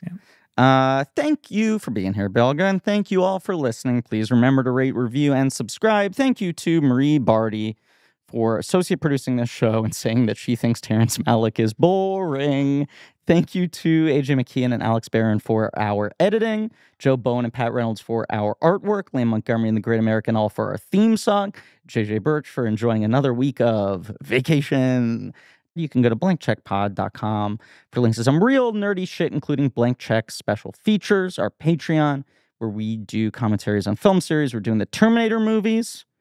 We'll have just done The Love Guru to close out our Austin Powers series. Easily one of the worst films we've ever talked about in any form. Absolutely. Ever. Ever. Ever. Horrible movie. You've seen it. Oh yeah. 8 times? I'm trying to think if I've seen it more than once. No, I don't think so. That's the rare one and done for you. That's back when I was only watching movies once. Okay. In my salad years. Wow. Well, you can check that out. And as always, I need to offer a very important correction. Shailene Woodley suntans her vagina, not her butthole. Is that how we want to end? It was an important, serious correction. Okay.